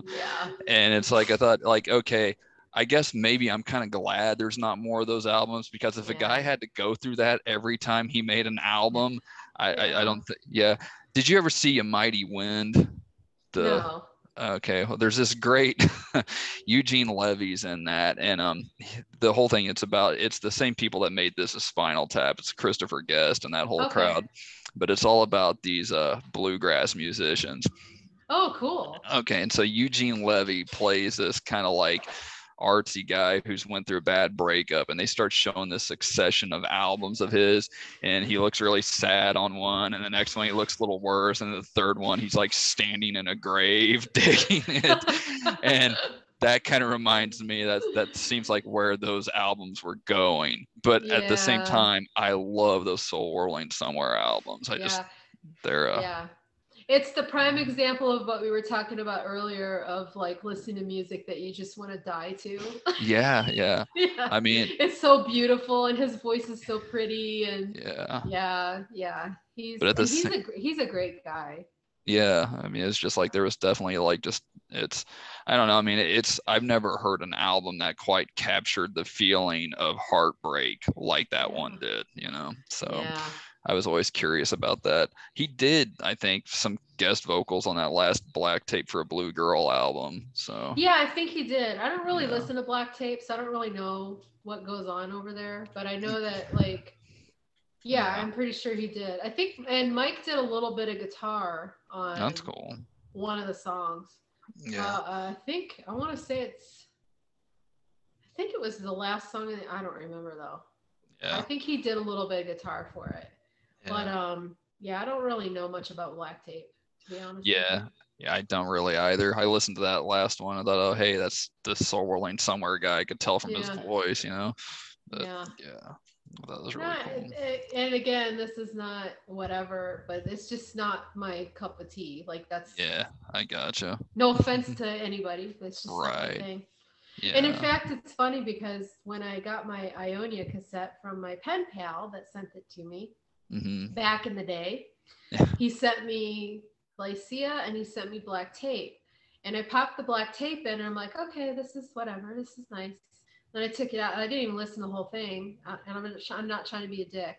But Right. I wanted to check them out to see what Yeah. they sounded like. So I popped that in, listened to like a little bit of it, popped it out, put the Ionia in, and as soon as it kicked in, I was Yeah. like, what? Yeah. And immediately started writing my friend back. Who is this? Where do they live? I need their address. Blah blah blah. Yeah, it was Right. funny. That's what did it for me. But again, Lycia has that same thing to me that like Godflesh has, Mm-hmm. where it's like this kind of gut punch, you know? Yeah. And I'm not talking about my Lycia. I'm talking about Right. Mike, like, because I don't talk Yeah. about myself like that. That's ridiculous.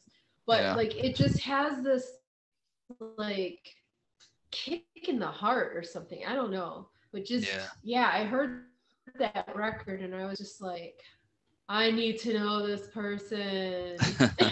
Yeah. Yeah. And then like at Start Corner, I can't listen to a day in the Start Corner without crying. Like I don't know what it is about that record that just like triggers me every time. Yeah. I can't listen to it without crying. And uh so I don't listen to it hardly ever because I have to be in that mood to want to feel that way in order to go down that Yeah. road. You know, there's Right. a couple albums in, in your life that have such strong emotional things that you have to be in the right mindset to listen to it. Yep. Otherwise it's going to either wreck your day or you're just not going to vibe with it or whatever. But yeah, Yeah. Start Corner is one of those for me. It's so good. You know, it's And I'm like, how did you do this? Because right. it's like I hear like Wide Open Spaces and I'm like, this is like Ravel or something. Like this is a classical piece of music. Where did this come from? How did you do this? You Yeah. know? And of course he's probably in the other room hearing this cringing, like, shut the hell up. But because he's his worst enemy. But yeah, Yeah. I'm just like, where does this come from? Right. How do people write like that? I don't know. Yeah, I know it was I think maybe a year or two ago where you just posted a picture of the apartment you all lived at and like it said something about this is where we recorded cold and it just blew Yeah. me away because me when I listened to that I'm like I just assumed you recorded it in the forest in the middle of winter because I mean that's Right. the feeling I got from it Yeah.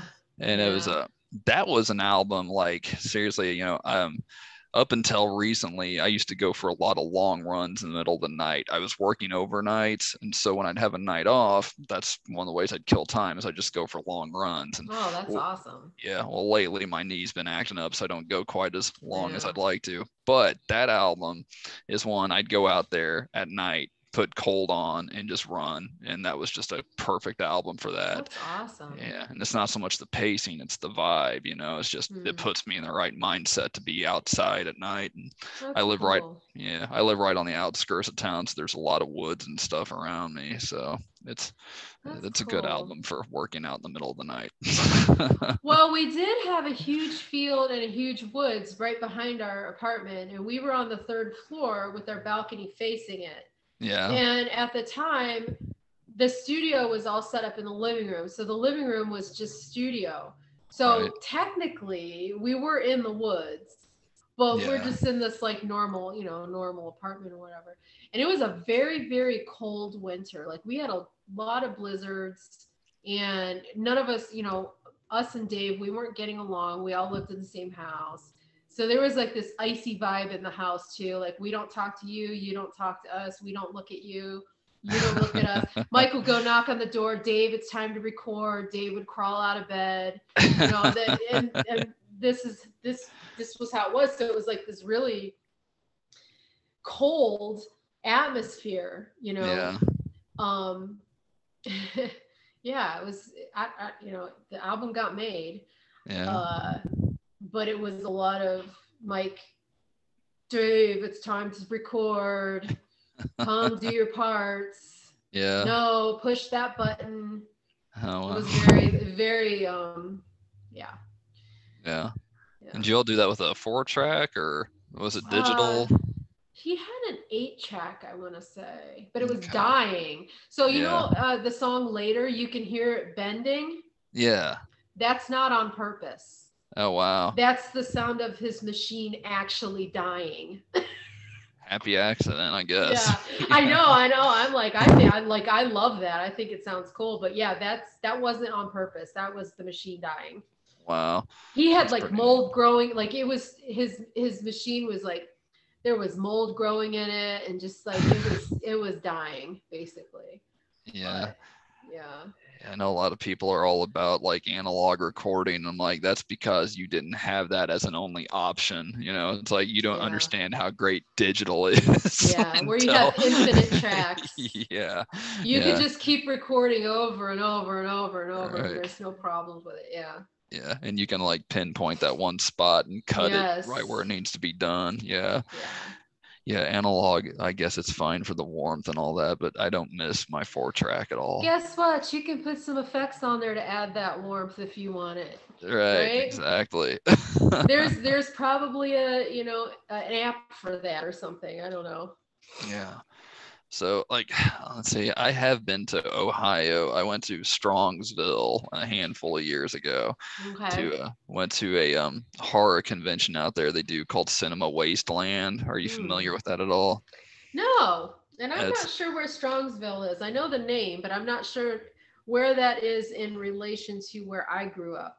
It's about 15. Sure. I think it's about 15 minutes outside of Cleveland. Okay. Yeah, so not far. Yeah, so I went out there for that, and that was pretty neat.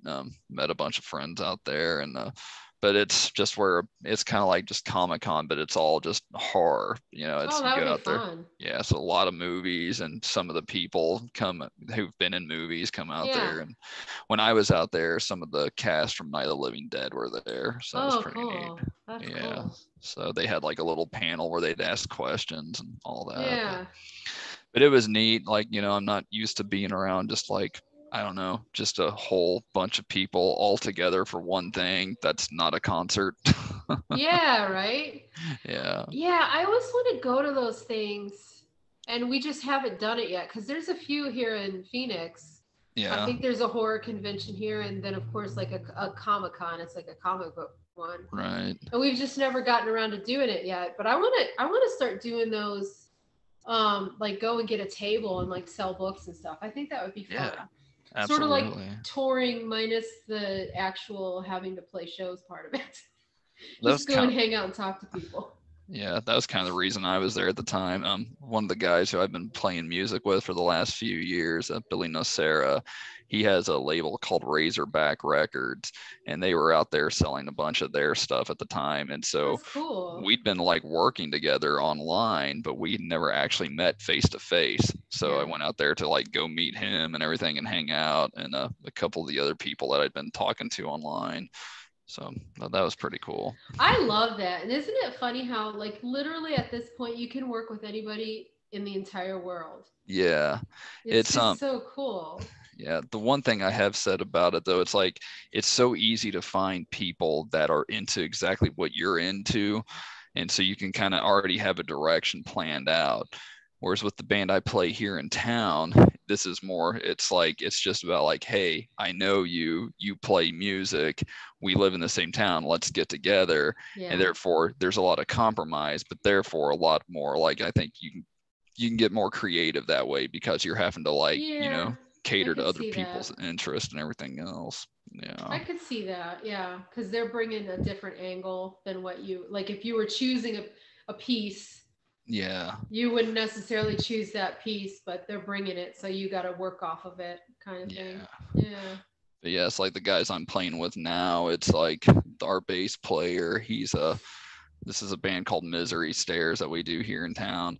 And our bass player, he's like a real musician. He's one of those guys that can like talk to you about theory and stuff like Yeah. that and everything. So that's a little intimidating for me because I've just kind of always played by ear. Yeah. And our drummer, I actually played with him years ago when I was about 15 and everything. So we know each other from that whole scene. And then our singer is about 12 years younger than us. So she's like Oh, this, wow. yeah, she's a nice bridge between our generation and the one coming up. So it's kind of nice, Yeah. But Yeah. yeah, so I've been Oh, playing with that's them for a cool. minute. Yeah. But I figured I should mention something about them since like, a few people may watch this. Yeah, for sure. Well, and also after this is done, make sure you send me links to anything that you Yeah, want linked absolutely. and stuff. Yeah. But Yeah, we've got some yeah, stuff on Bandcamp, and I think we have an album on Spotify too. So there's cool. that. And then I've got this other, this is my obnoxious metal project. This is a band called Headless Eyes, and this is our album Horripilations, which you can buy at Razorback Records now. It's got a nice little layout That's and everything. cool. Oh Yeah, yeah, cool. Cool, cool. but it's just like a bunch of obnoxious metal songs inspired by horror movies. So yeah, if you like Well, I know that a sort of lot of thing. people that like that. Yeah, so Yeah. maybe. Right on. That's cool. Yeah. So like you said you were in bands before Lightsea in Ohio. Like what kind of Yeah. stuff did you all do? So my first band, what were we called? My first band was called Whores of Babylon. Nice. And we just did like, I don't even know how to describe it. Sort of like I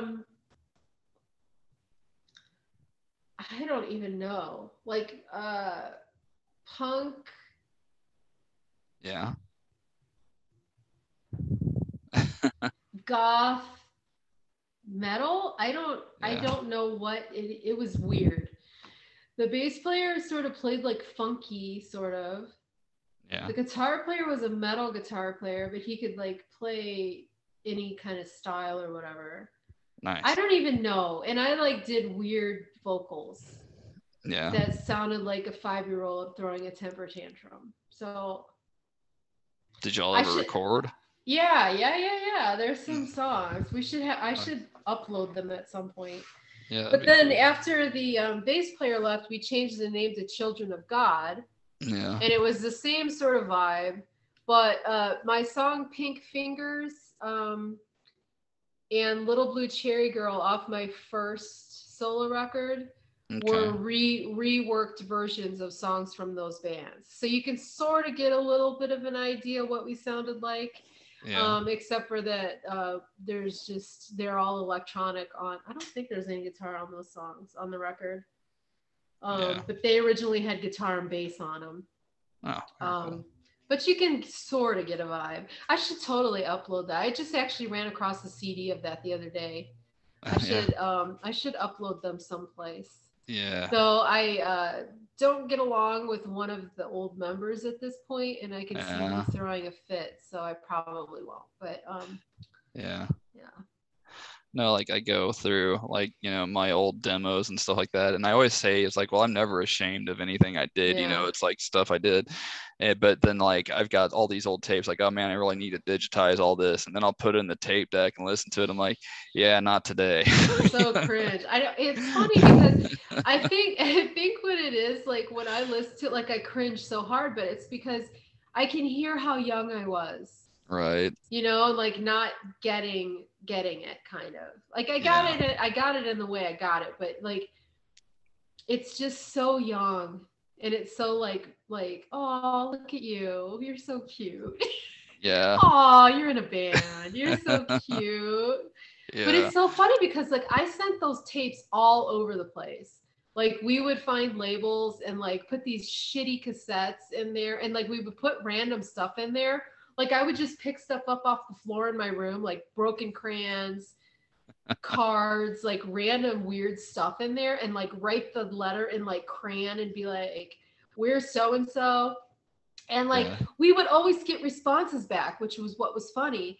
And I Yeah. remember the one guy, I can't remember which label it was now, but it was a known label, like an Mm-hmm. underground label, but they had a name. I remember the guy writing me back and he was like, this sort of reminds me of the Dead Kennedys. And I'm like, okay, Nice. that's not negative, that's Yeah. positive.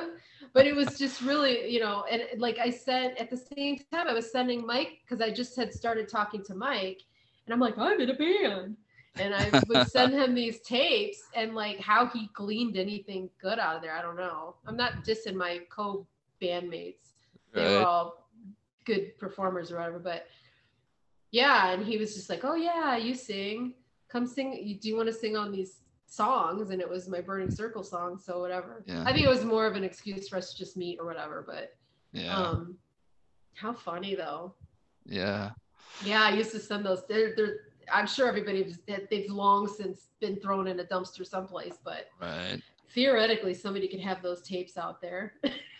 Yeah, I remember taking like some of my solo stuff that I did when I got my first 4 track, and I used to have a rejection letter from Nuclear Blast. I was just proud, like, oh my God, somebody actually mailed me Wrote you back. back. Yeah.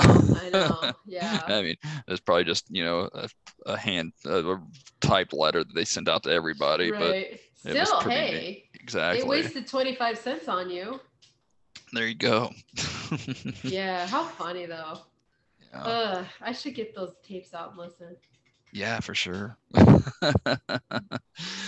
But funny. yeah, whenever you talk about the Dead Kennedys, I don't know who it was. You had somebody on your podcast a few episodes back that had that great bit about, I guess, how he had lived next door to Jello Biafra, and he was talking about, but Seeing him about at the being grocery store. it's like, oh my Yeah. God, beans are so damned expensive. Yeah. He did a great impersonation though. That was awesome. Yeah, that was I funny. Yeah, I had to send that clip to my stepson. He's a big Dead Kennedys Aw, fan. Yeah. that's cool. Yeah. It's funny you were talking about like when you went and hung out in front of that building and like met Mm-hmm. Richard and all that stuff. So I grew up near Kent, Ohio. Okay. So we hung out in Kent all the time because that's where all the cool kids were, right? Yeah. And being like little 15-year-old me, wannabe goth kid, or not even a goth kid. I didn't know what goth was. You were a Cure fan. You were a Susie fan. Whatever that was at the time. You didn't call it anything. And so me and my friends would like cruise Kent. You just drive your car and look for all the punk rockers because there was a lot of them there because the college was there. Right. And plus because Kent was like a known music scene. I mean, like Devo came from there, all this stuff. And there was this building there, and there was like an art gallery that they would have punk shows in there called the Mantis. And so that was where the really cool people hung out.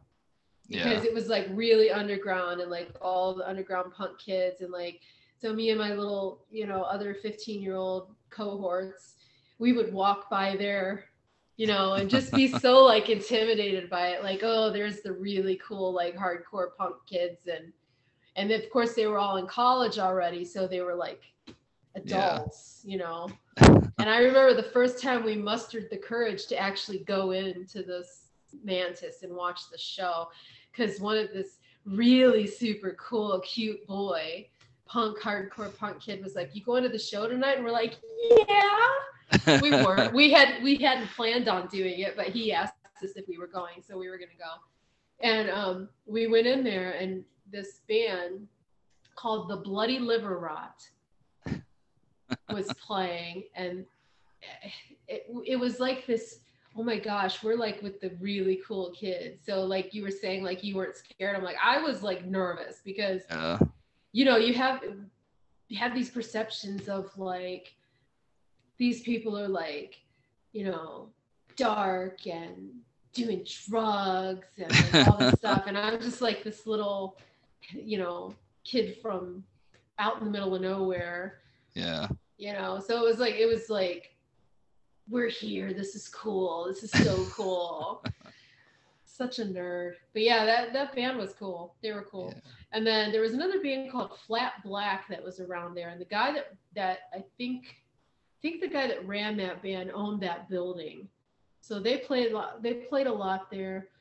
But they all knew like Devo and Oh because wow. the guys all went to college there, and there was a Yeah. club right directly across the street from there called JV's Down Under, which Devo used to film. Like Mike just told me this the other day. Devo filmed a lot of their early videos in that club. So Oh like we wow. used to go in there. Do you remember a band called Dink? Yeah, I remember like weren't they the ones that had like the fish on their album or something? Like I remember their Something like logos, that, kind of like a yeah. crude hand drawn. Something Yeah. like that. But they Yeah. they filmed their video that was on Beavis and Butthead. Like Oh that's nice. I think that's kind of how they got big. They had a video on Beavis and Butthead or whatever. But they used to play in there too. So there was all these like bands. Um, there was just such a cool scene in Kent. Yeah. Um, so that was kind of like my 80s, 90s, Yeah. mid to late 80s, very early 90s was tooling around in Kent looking for all Yeah. the cool kids, and like that's kind of how you learned about music. Like you Yeah. were saying, like you didn't have access to it. So like these kids Right. in these movies that are like 15 and they've got the best taste ever in music, and you're like, Yeah. it's not how it works. You Yeah. have to meet somebody who knows something. That's how Right. you learn about stuff. But yeah, like Yeah. hanging out in Kent and stuff, and we would just my I would send I was always sort of shy, so I would send my friend Shelby, who wasn't shy, send Yeah. her over to meet the cool people. So we'd be like, "Ooh, see that boy over there? We want to meet him. You go talk to him." So we would send her over, and she would just be like, "Hey, what's up?" And then drag him over, and but like that's how you learned about like they would Right. start talking about music. Have you ever heard of this band? No, I've never heard of that band. And then that's how you learned. And Yeah. it's just now kids are spoiled, man. You just go on the internet and you could go on Spotify, some Yeah. curated, so it's fantastic because everything's just right there. Well, nowadays Yeah. too, my stepson will be like sending me links to stuff that, came out way, that I should have known about. Right. Or like I, heard about and didn't check out at the time and things like Yeah. that. So that's really cool to have that now. But I Well, know, and also not to cut you off, but like one of my friends who's my age has a teenage daughter and son, and like they're all listening to the music that he was listening to when he was their age, and like it's all new to them because they've never heard it before. But I'm yeah, like, your daughter's way effing cooler than I have ever been in my entire life. Like she knows everything about music from back in the day that I wasn't listening to, and I'm just like, your yeah, kids are way cooler than I'll ever be. But yeah. anyways, I think something that's cool too. It's like I don't really see kids just necessarily zeroing in on one genre now. right? It Yeah, seems like their tastes are much more varied. They'll listen yeah, to anything. And my bass player was talking about that recently. Like, he works at the local library and he said that these kids would just be like listening to like some kind of mumble rap and then follow yeah, it up with like, the Moody Blues or something. And it's just yeah, like, what the hell are you kids into? yeah, It's yeah, just yeah. like But that's better, really. I mean, to be absolutely. well rounded, it's so much better. Yeah. You should be able to find lots and lots of things that you like. Like you just Right. should. Yeah. I And think that's cool yeah. I mean, I think a lot of it for me, because when I was younger, I went through a phase where like, no, I listened to this and this is what I listened to. for And sure. basically it was just lying to myself because I knew I liked all this other stuff. I just wouldn't admit it because I had a reputation to uphold Right. You that, had an image there you had to protect. Yeah, Exactly. totally. Yeah. Totally. Yeah, at some point we as humans should like grow out of that. Like again, like I said was talking about earlier, when you're young, it's like you feel like you need to identify as something so bad. And then the Right. older you get, I feel like most people are just kind of like, I don't care anymore. Like I like what I like. I don't need to fit in.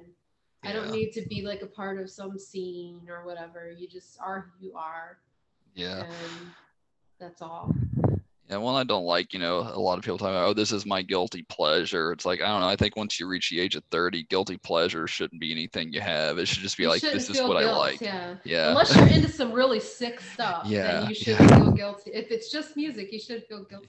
I feel the exact same way. It's like some people will like I know I shouldn't like, Real Housewives of whatever. It's like you like what you like. Like you don't have Yeah. to make excuses for it. It's like It clearly is there's a what it market is. for it. Yeah, right. You're Otherwise the not the show only wouldn't person that exist. watches Yeah. it. Yeah, Yeah. I don't know. I don't get that either. Like you just like what you like. Like I like some stuff that's like high art and I like Hmm. garbage. Like Yeah, for sure. sometimes you don't want to be deep and, sit Yeah. around and feel sorry for yourself. You just want to watch Hell's Kitchen. you know? Yeah. I freaking love that show. Yeah. I definitely like all the memes of Gordon Ramsay yelling at Yeah. people for different It's things. raw. Yeah. Yeah. I Yeah. love him. Yeah, I Yeah. love him. I like the idiot sandwich meme, I think is Yeah. my favorite one. Yeah. He's great. Yeah. I'm like, someday, at some point in my life, I will go to one of his restaurants. That's like on the bucket list. He had that one show where it was with the kids, and I thought it was cool, but Yeah. I thought I was kind of hoping it'd be like more just Gordon Ramsay yelling at a bunch of kids, but it wasn't that at all. Yeah, he's definitely not mean to the kids. Yeah, Yeah. he's a little easier on them. Yeah, a little bit, a little bit. Yeah, Yeah, it's funny because I actually just read an article because everybody has this perception that he just stands around yelling at people all the time. yeah, And his sous chef Christina, the girl that's like the sous chef on Hell's Kitchen, who I think she usually is the sous chef for the red team. Um, she was talking about him, and she's like, "What you don't see is the hundreds and hundreds and hundreds of hours of him actually mentoring these people, where he's right. like teaching them and coaching them and encouraging them and all that stuff." And she's like, "If you notice, he never yells at anybody during like the challenges. He's always laughing and Yeah, having a good time. He only yells at people when they're trying to send shitty food out to customers. That's the only time he throws a fit, is yeah, during dinner service when you're charging people money for shitty food. Like that's the only right, time." And she's like, "Pay attention. He doesn't ever yell at anybody besides when they're trying to put out bad food to customers. right. Like raw chicken that you're going to kill somebody." I mean, Yeah, and I'm like, "Oh yeah, yeah, that's true." Like I'm like, "Yeah, he never does. He's never like yells at anybody otherwise. He might make fun of them or make, like say this is crappy or whatever, but he's not like yeah. screaming and like throwing a piece of salmon at him or whatever." Well, that doesn't give you ratings, It's Yeah. like you got Yeah, to have how that great, boring. yeah, you got to have that great bite you can show on a commercial break. Yeah. But I love him though. Oh my yeah, gosh. But yeah, I like all kinds of crap. yeah, yeah. I mean, you got to have a I love nice, soap operas. yeah. I watch a lot of animated shows, I guess. Yeah, Mm. that's my main thing. But So what's yeah. your animated shows that you watch? My go-to here lately, like I always put on King of the Hill, usually if I'm getting ready to go to bed. That is my go-to. That's Yeah. what we've been watching. Okay, so Bob's Burgers. Mm-hmm. And we were telling Dirk for years, watch Bob's Burgers, it's great. And he was resistant to it. Yeah. Finally, he watched it and like obsessed. That's all we watched.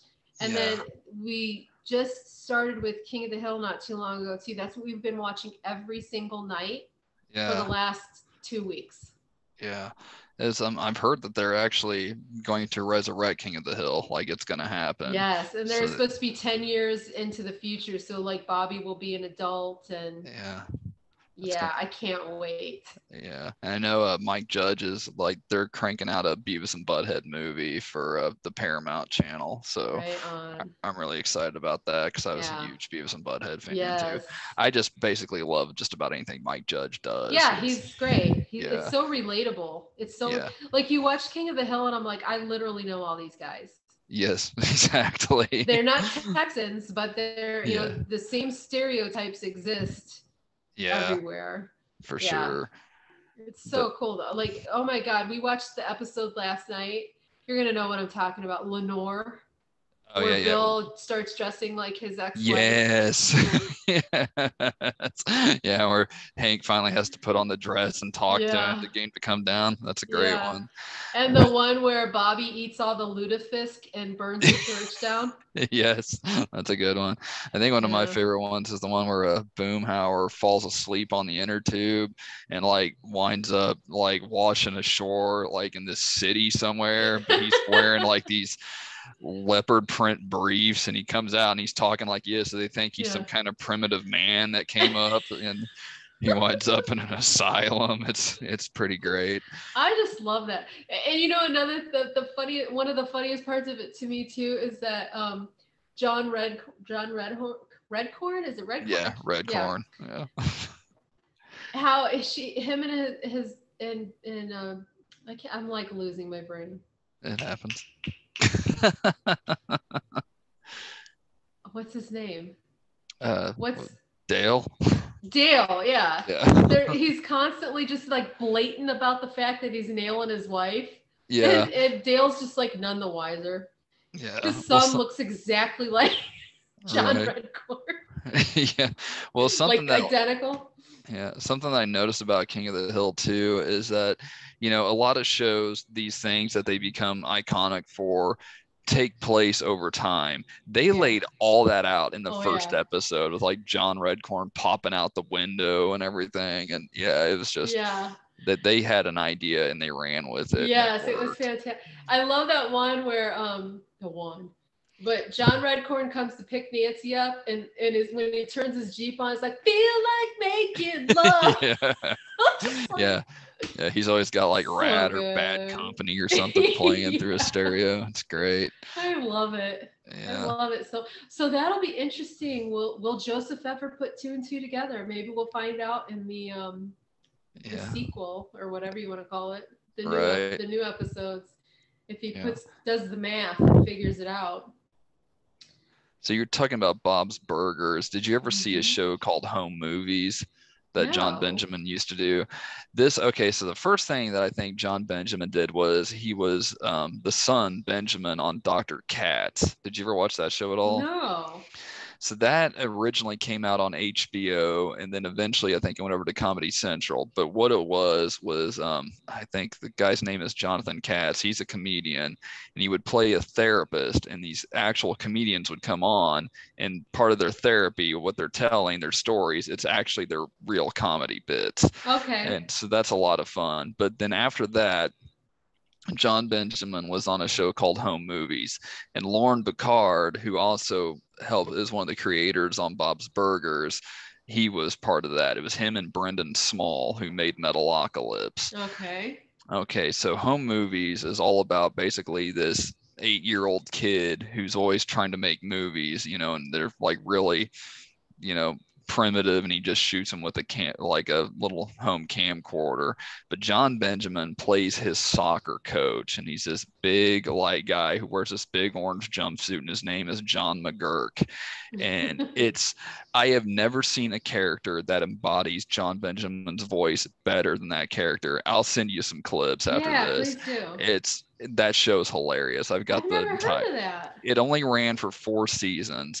It started on UPN, and then it went over to Adult Swim when that first started. But I think it ran from like 99 to about 2004. Cool. I can't I don't want Dirk to grow up because I want him to stay little, but I'm also excited about when he gets old enough to be able to watch, some of this stuff, because Bob's Burgers sometimes is a little like he doesn't get the references sometimes. Same thing with like King of the Hill, there's references he doesn't get, thankfully. But I can't let him watch Metalocalypse yet. That show's a little bonkers. But I can't, I'm excited to be able to watch like all that stuff and like horror, like certain horror films, the classics with him and stuff. That's gonna be really fun. Doing all that, because Metalocalypse is so freaking great. It's so I don't know that musicians would get it though. I think what I really like about Metalocalypse, non-musicians, people that don't play music anyway. What I always liked about that was not so much because they're always doing these really over the top story arcs and everything. This whole like Yeah, but when they would put them in really mundane situations, like whenever Groceries. yeah, or like whenever Nathan's girlfriend is calling him while he's at the band meeting and she's Yes. yelling at him on the phone, that stuff was hilarious. Yes. Yeah. Yes. And like making him wear like pink sweaters and Yes. holding her purse. Yeah. Or Yeah. whenever they show him trying to move that couch through the door by himself, it's like, feel free to give me a hand with this. Yeah, I love Yeah. it. I love it so much. Yeah. That That show was show great. is so, yeah, it was so good. Like, I feel like I needed subtitles on it though. Yeah, I could see that. Yeah. Like Yeah. it was hard to catch a lot of it. Yeah. Oh my God, it's so good though. Yeah. But yeah, I think if you enjoy Bob's Burgers and you like Metalocalypse, I think you'd love Home Yeah, Movies I'm because sure. I'm yeah, sure. it's just definitely those two creative minds on a completely different level. But yeah, Yeah. it's a lot of fun. I love that show. Yeah, and there's a lot of like actual kid cartoons that are like that too. Like, I don't know if you Yeah, saw Apple and Onion. I did not. That one's really weird. It's Yeah. very weird. And of course, Adventure Time Hmm. and Clarence, that one's really Yeah. weird. And there's all of these like weirdly all three of those well, I don't know, I don't remember so much at Adventure Time, but at Apple and Onion and especially Clarence, there's all these like Stanley Kubrick references, Oh like wow. Clockwork Orange and like The Shining and stuff, and just wacky Yeah. weird storylines, and you're just like, what the, how is this a kid show? Like, I don't think, well, and actually Teen Titans Go, there's a ton of like references in there too to stuff that Yeah. you don't get unless you get. Right. But Well, I love that stuff. I think it was like after about the early 90s when Nickelodeon came out with the Nicktoons and like Ren and Stimpy and on.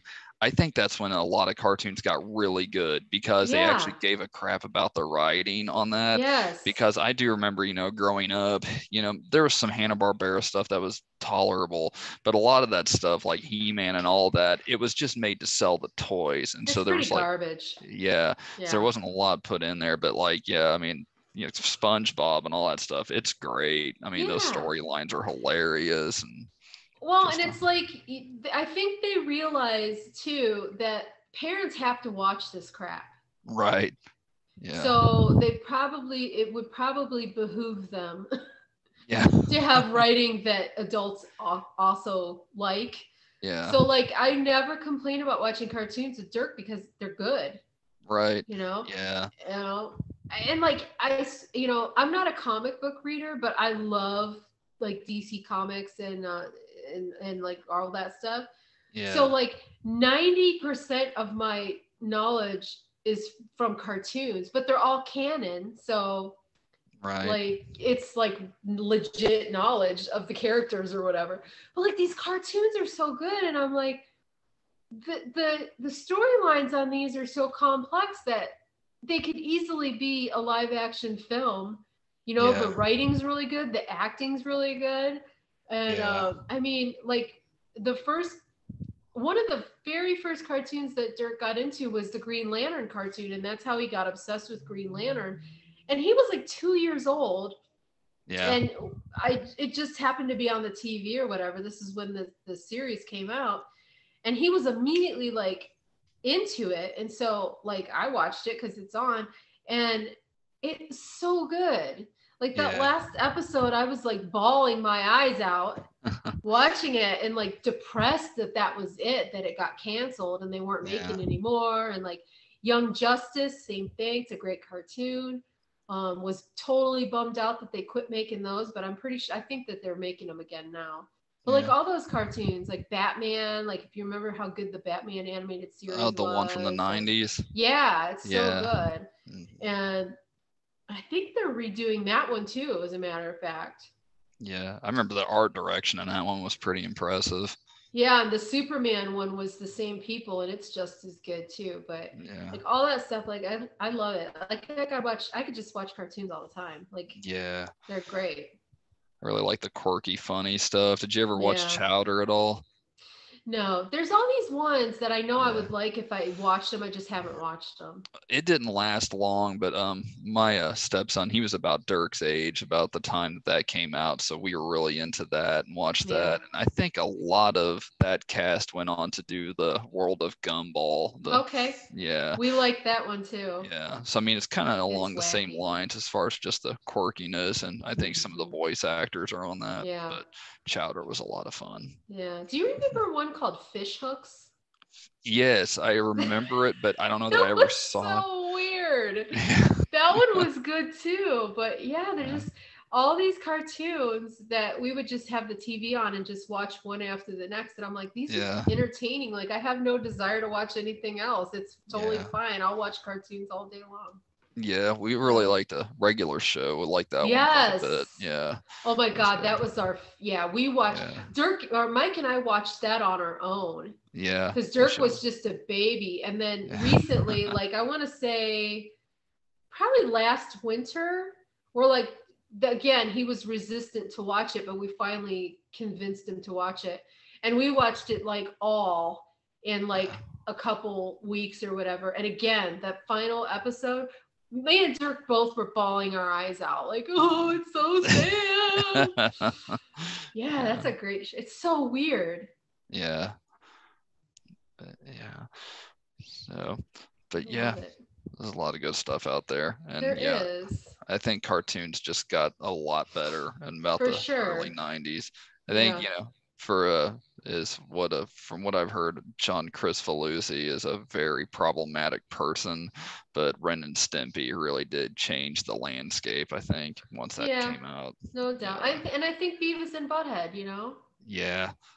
Yeah, I think it was, when The Simpsons came out, because I Mm-hmm. was about 9 years old when they first went and made the actual series. That was just, I mean, you know, I remember us not being able to wear like a Bart Simpson t-shirt at Yeah. school. It was controversial, Yeah. because he said hell or something like that, Yeah. because it was a cartoon that was geared for adults, and Right. now they're all over the place. But Yeah. but it's just, yeah, it's been a few years since that was Yeah. controversial. Yeah. Yeah, for sure. I know. I remember yeah, I think it was. I think he said something about fire and then I think he Yeah. said something about fire Hmm. and of course saying damn too, I Yeah. think. Like people were throwing it's like, well, okay, technically all those Bugs Bunnies cartoons were made for adults. Those weren't made for kids. Right. Because they used to put those before the movies, you Yeah. know. So those Yeah. really weren't made for kids either. But I don't know.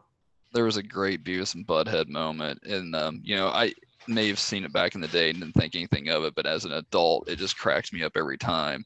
And it's Butthead takes Beavis to the hospital, and he walks up to the desk and says, "Is this the hospital?" And the guy goes, he goes, "How can I help you?" He goes, "You can tell me if this is the damned hospital."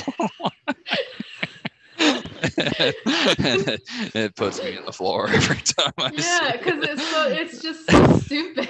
Yeah. And Yeah, Beavis and Butthead was great. yeah. Well, it was great too because they were making fun of teenage metalheads, and the teenage Yeah, metalheads were the ones who just loved it. So, yeah. yeah. Well, there was a lot of good music on there though too. Like Yeah. their taste Yeah. was always right because the cool stuff they always genuinely thought was cool, and then the Yeah. crappy stuff they always made fun of. So like their taste was actually good too, which Right. was funny. And then remember Stuart with his winger shirt. Yeah. Yeah. I think Kip Winger actually complained that Beavis and Butthead ruined Winger's career. It's like, nah, dude, people Your just didn't shitty like music Winger. ruined your career. But That's however, funny. yeah, Kip Winger actually played bass on an Alice Cooper album I like a lot. It's Yeah. Raise Your Fist and Yell. That one came out in the late 80s. But yeah, he was touring with Alice Cooper for a while before he went solo. Pretty interesting Oh, stuff. yeah, Yeah. that is interesting. Yeah. Yeah, I don't know really anything about Kip Winger. I just know that a couple years ago I went on this weird phase of posting pictures of him all the time. Yeah. I don't know why, Yeah. but I it mean, was funny. In the 80s, a lot of girls had pictures of Kip Winger Yeah, everywhere. no kidding. So, I wasn't one of them. yeah. Yeah, that's funny. Yeah, I went on some weird, like there's a couple things that people randomly will associate with me that really I Yeah. don't know anything about. Right. For a while it was Kip Winger. Danzig, I literally don't know anything about. I know he's. I mean, Yeah. I know who he is. Obviously, Yeah. I know he was in the Misfits. I know he's in Samhain. I Yeah. know the song Mother, Right. and that concludes my knowledge of Danzig. But Yeah. people are constantly like tagging me on Danzig stuff all the time because I was always posting those memes and stuff, and I Yeah. think it's hilarious. And then Billy Squire, Oh yeah. the Billy Squire thing, I do really genuinely like Billy Squire. I don't know a lot about him, but Yeah. I heard that like yeah, he kind of like made one video whatever that kind of, It you ruined know, his career. It yeah. 100% ruined his career. Yeah, he was taken seriously before that video came out. And then, like, he even knew while they were doing it that it was bad. Yeah. But you're owned by the record label. So, I mean, I think that's kind of what happened too. Like there for a while yeah. there, whenever I think the labels did the same thing to Garth Mhm. Brooks when they made him do that whole Chris Oh Gaines my thing. God, Like, that's so cringe. yeah, he wanted nothing to do with it, but label pressure. I feel like I would still just tell them to go fuck themselves. There's no Yeah, way. yeah, There's no way. No yeah. I mean, way. There's no right. way. Yeah, It's so cringe. I don't know if you watch a lot of YouTubers or whatever, but there's this girl I watch on there called Trailer Trash Tammy, okay, and she's associated with this other girl that I don't know what her name is on there, but she goes by Crystal. So they yeah, have these characters that they play, sort of. right, And Crystal is doing like music reviews, and she did one of that Chris Gaines record the other day. yeah, And Mike and I worked at an audio and film distributor in Ohio before we moved out here. So it was like we worked there from like 98, 99 to 2001 ish. yeah. And that's when that record came out. Oh And we wow, used to just sit and just laugh our asses off it because like a bunch of musicians worked at this place. And yeah, we would just like laugh at all this crap because it was so bad. And so, anyways, I saw that girl did a review of that record the other day, and it just brought back all these memories of when we had like promotional posters for this and like all this stuff we were shipping out. And I yeah, went and I looked it up because I on the internet. I'm like, I gotta see this because it yeah, was so cringe. Oh my god! Like, what were you thinking, dude? What yeah. were you thinking? Like trying to be like goth. I don't even. What were you do? Like, what were you trying to do? I don't even. Yeah, It was like weird goth music or something. But I, then you like the image was like this weird, like he was trying to be Trent Reznor or something. But then you listen to the music, and the music is like sad boy, like Backstreet Boys almost. It's oh really man, weird. It's really weird. that Very sounds confusing. that sounds very bizarre. Yeah. Yeah. But I know one of the things I've been meaning to go back and check out was whenever I think it was Rob Halford had like teamed up with Trent Reznor and they did that 2 album. And I've always heard people say it's not half bad, but I've never listened to it. But I'm a Yeah. huge Judas Priest fan, so and I mean I like some industrial stuff too, so I might actually Yeah. dig it. Yeah. Yeah. I Yeah. mean, there's lots of stuff people don't like, and you're like, I don't know, I think it's okay. Yeah. I hear people now, like, and I feel like it's the oldies bitching about Billie Eilish. Like, they're so mad that kids like Billie Eilish. And I'm like, have you listened to it? Because it's not bad. Like, I don't know No. why. I don't know why Yeah. that irritates you so much. What are they supposed to be listening to? Like, Right. Yeah. music from our generation? Like, when you were a kid, did you listen to your grandfather's records? Like, Yeah. probably not.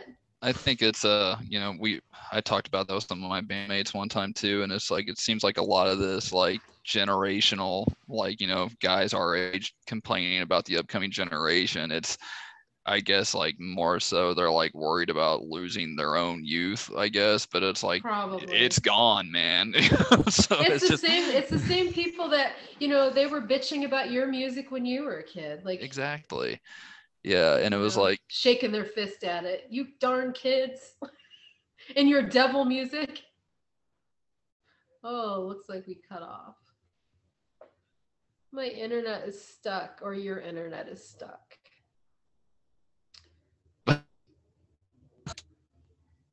It's trying. Got right. The internet, I don't know if you can hear me or not, but the internet is, we are stuck. Yeah, you get all. Gonna send you a message.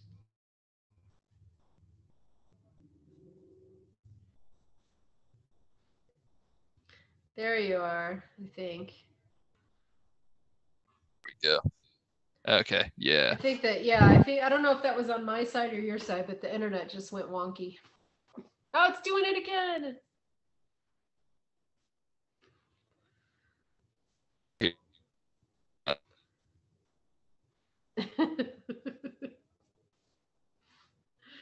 I think we're, I think the internet is telling us to go bye-byes.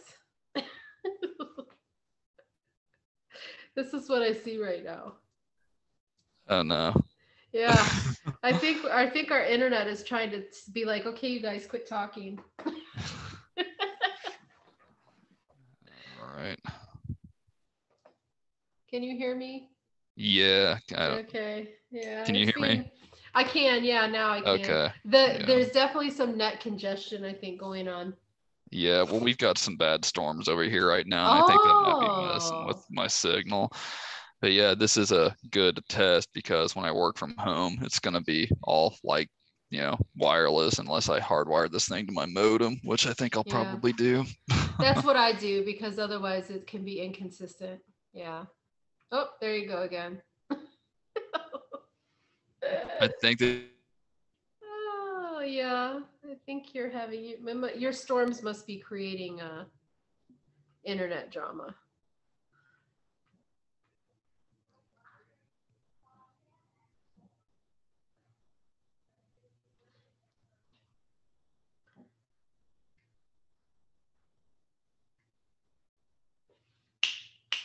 Stop.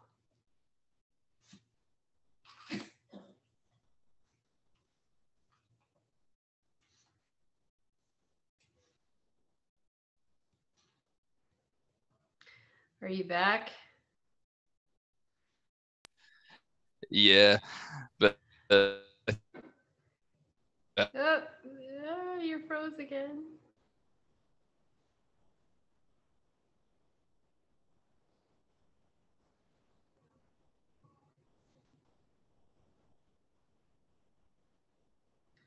Okay. So I'm going to stop recording because I think the internet is down because of your storms, and I don't think you can hear me right now. So I'm going to stop recording. So this was a fun ending to this, and I will see you guys next time. Weird.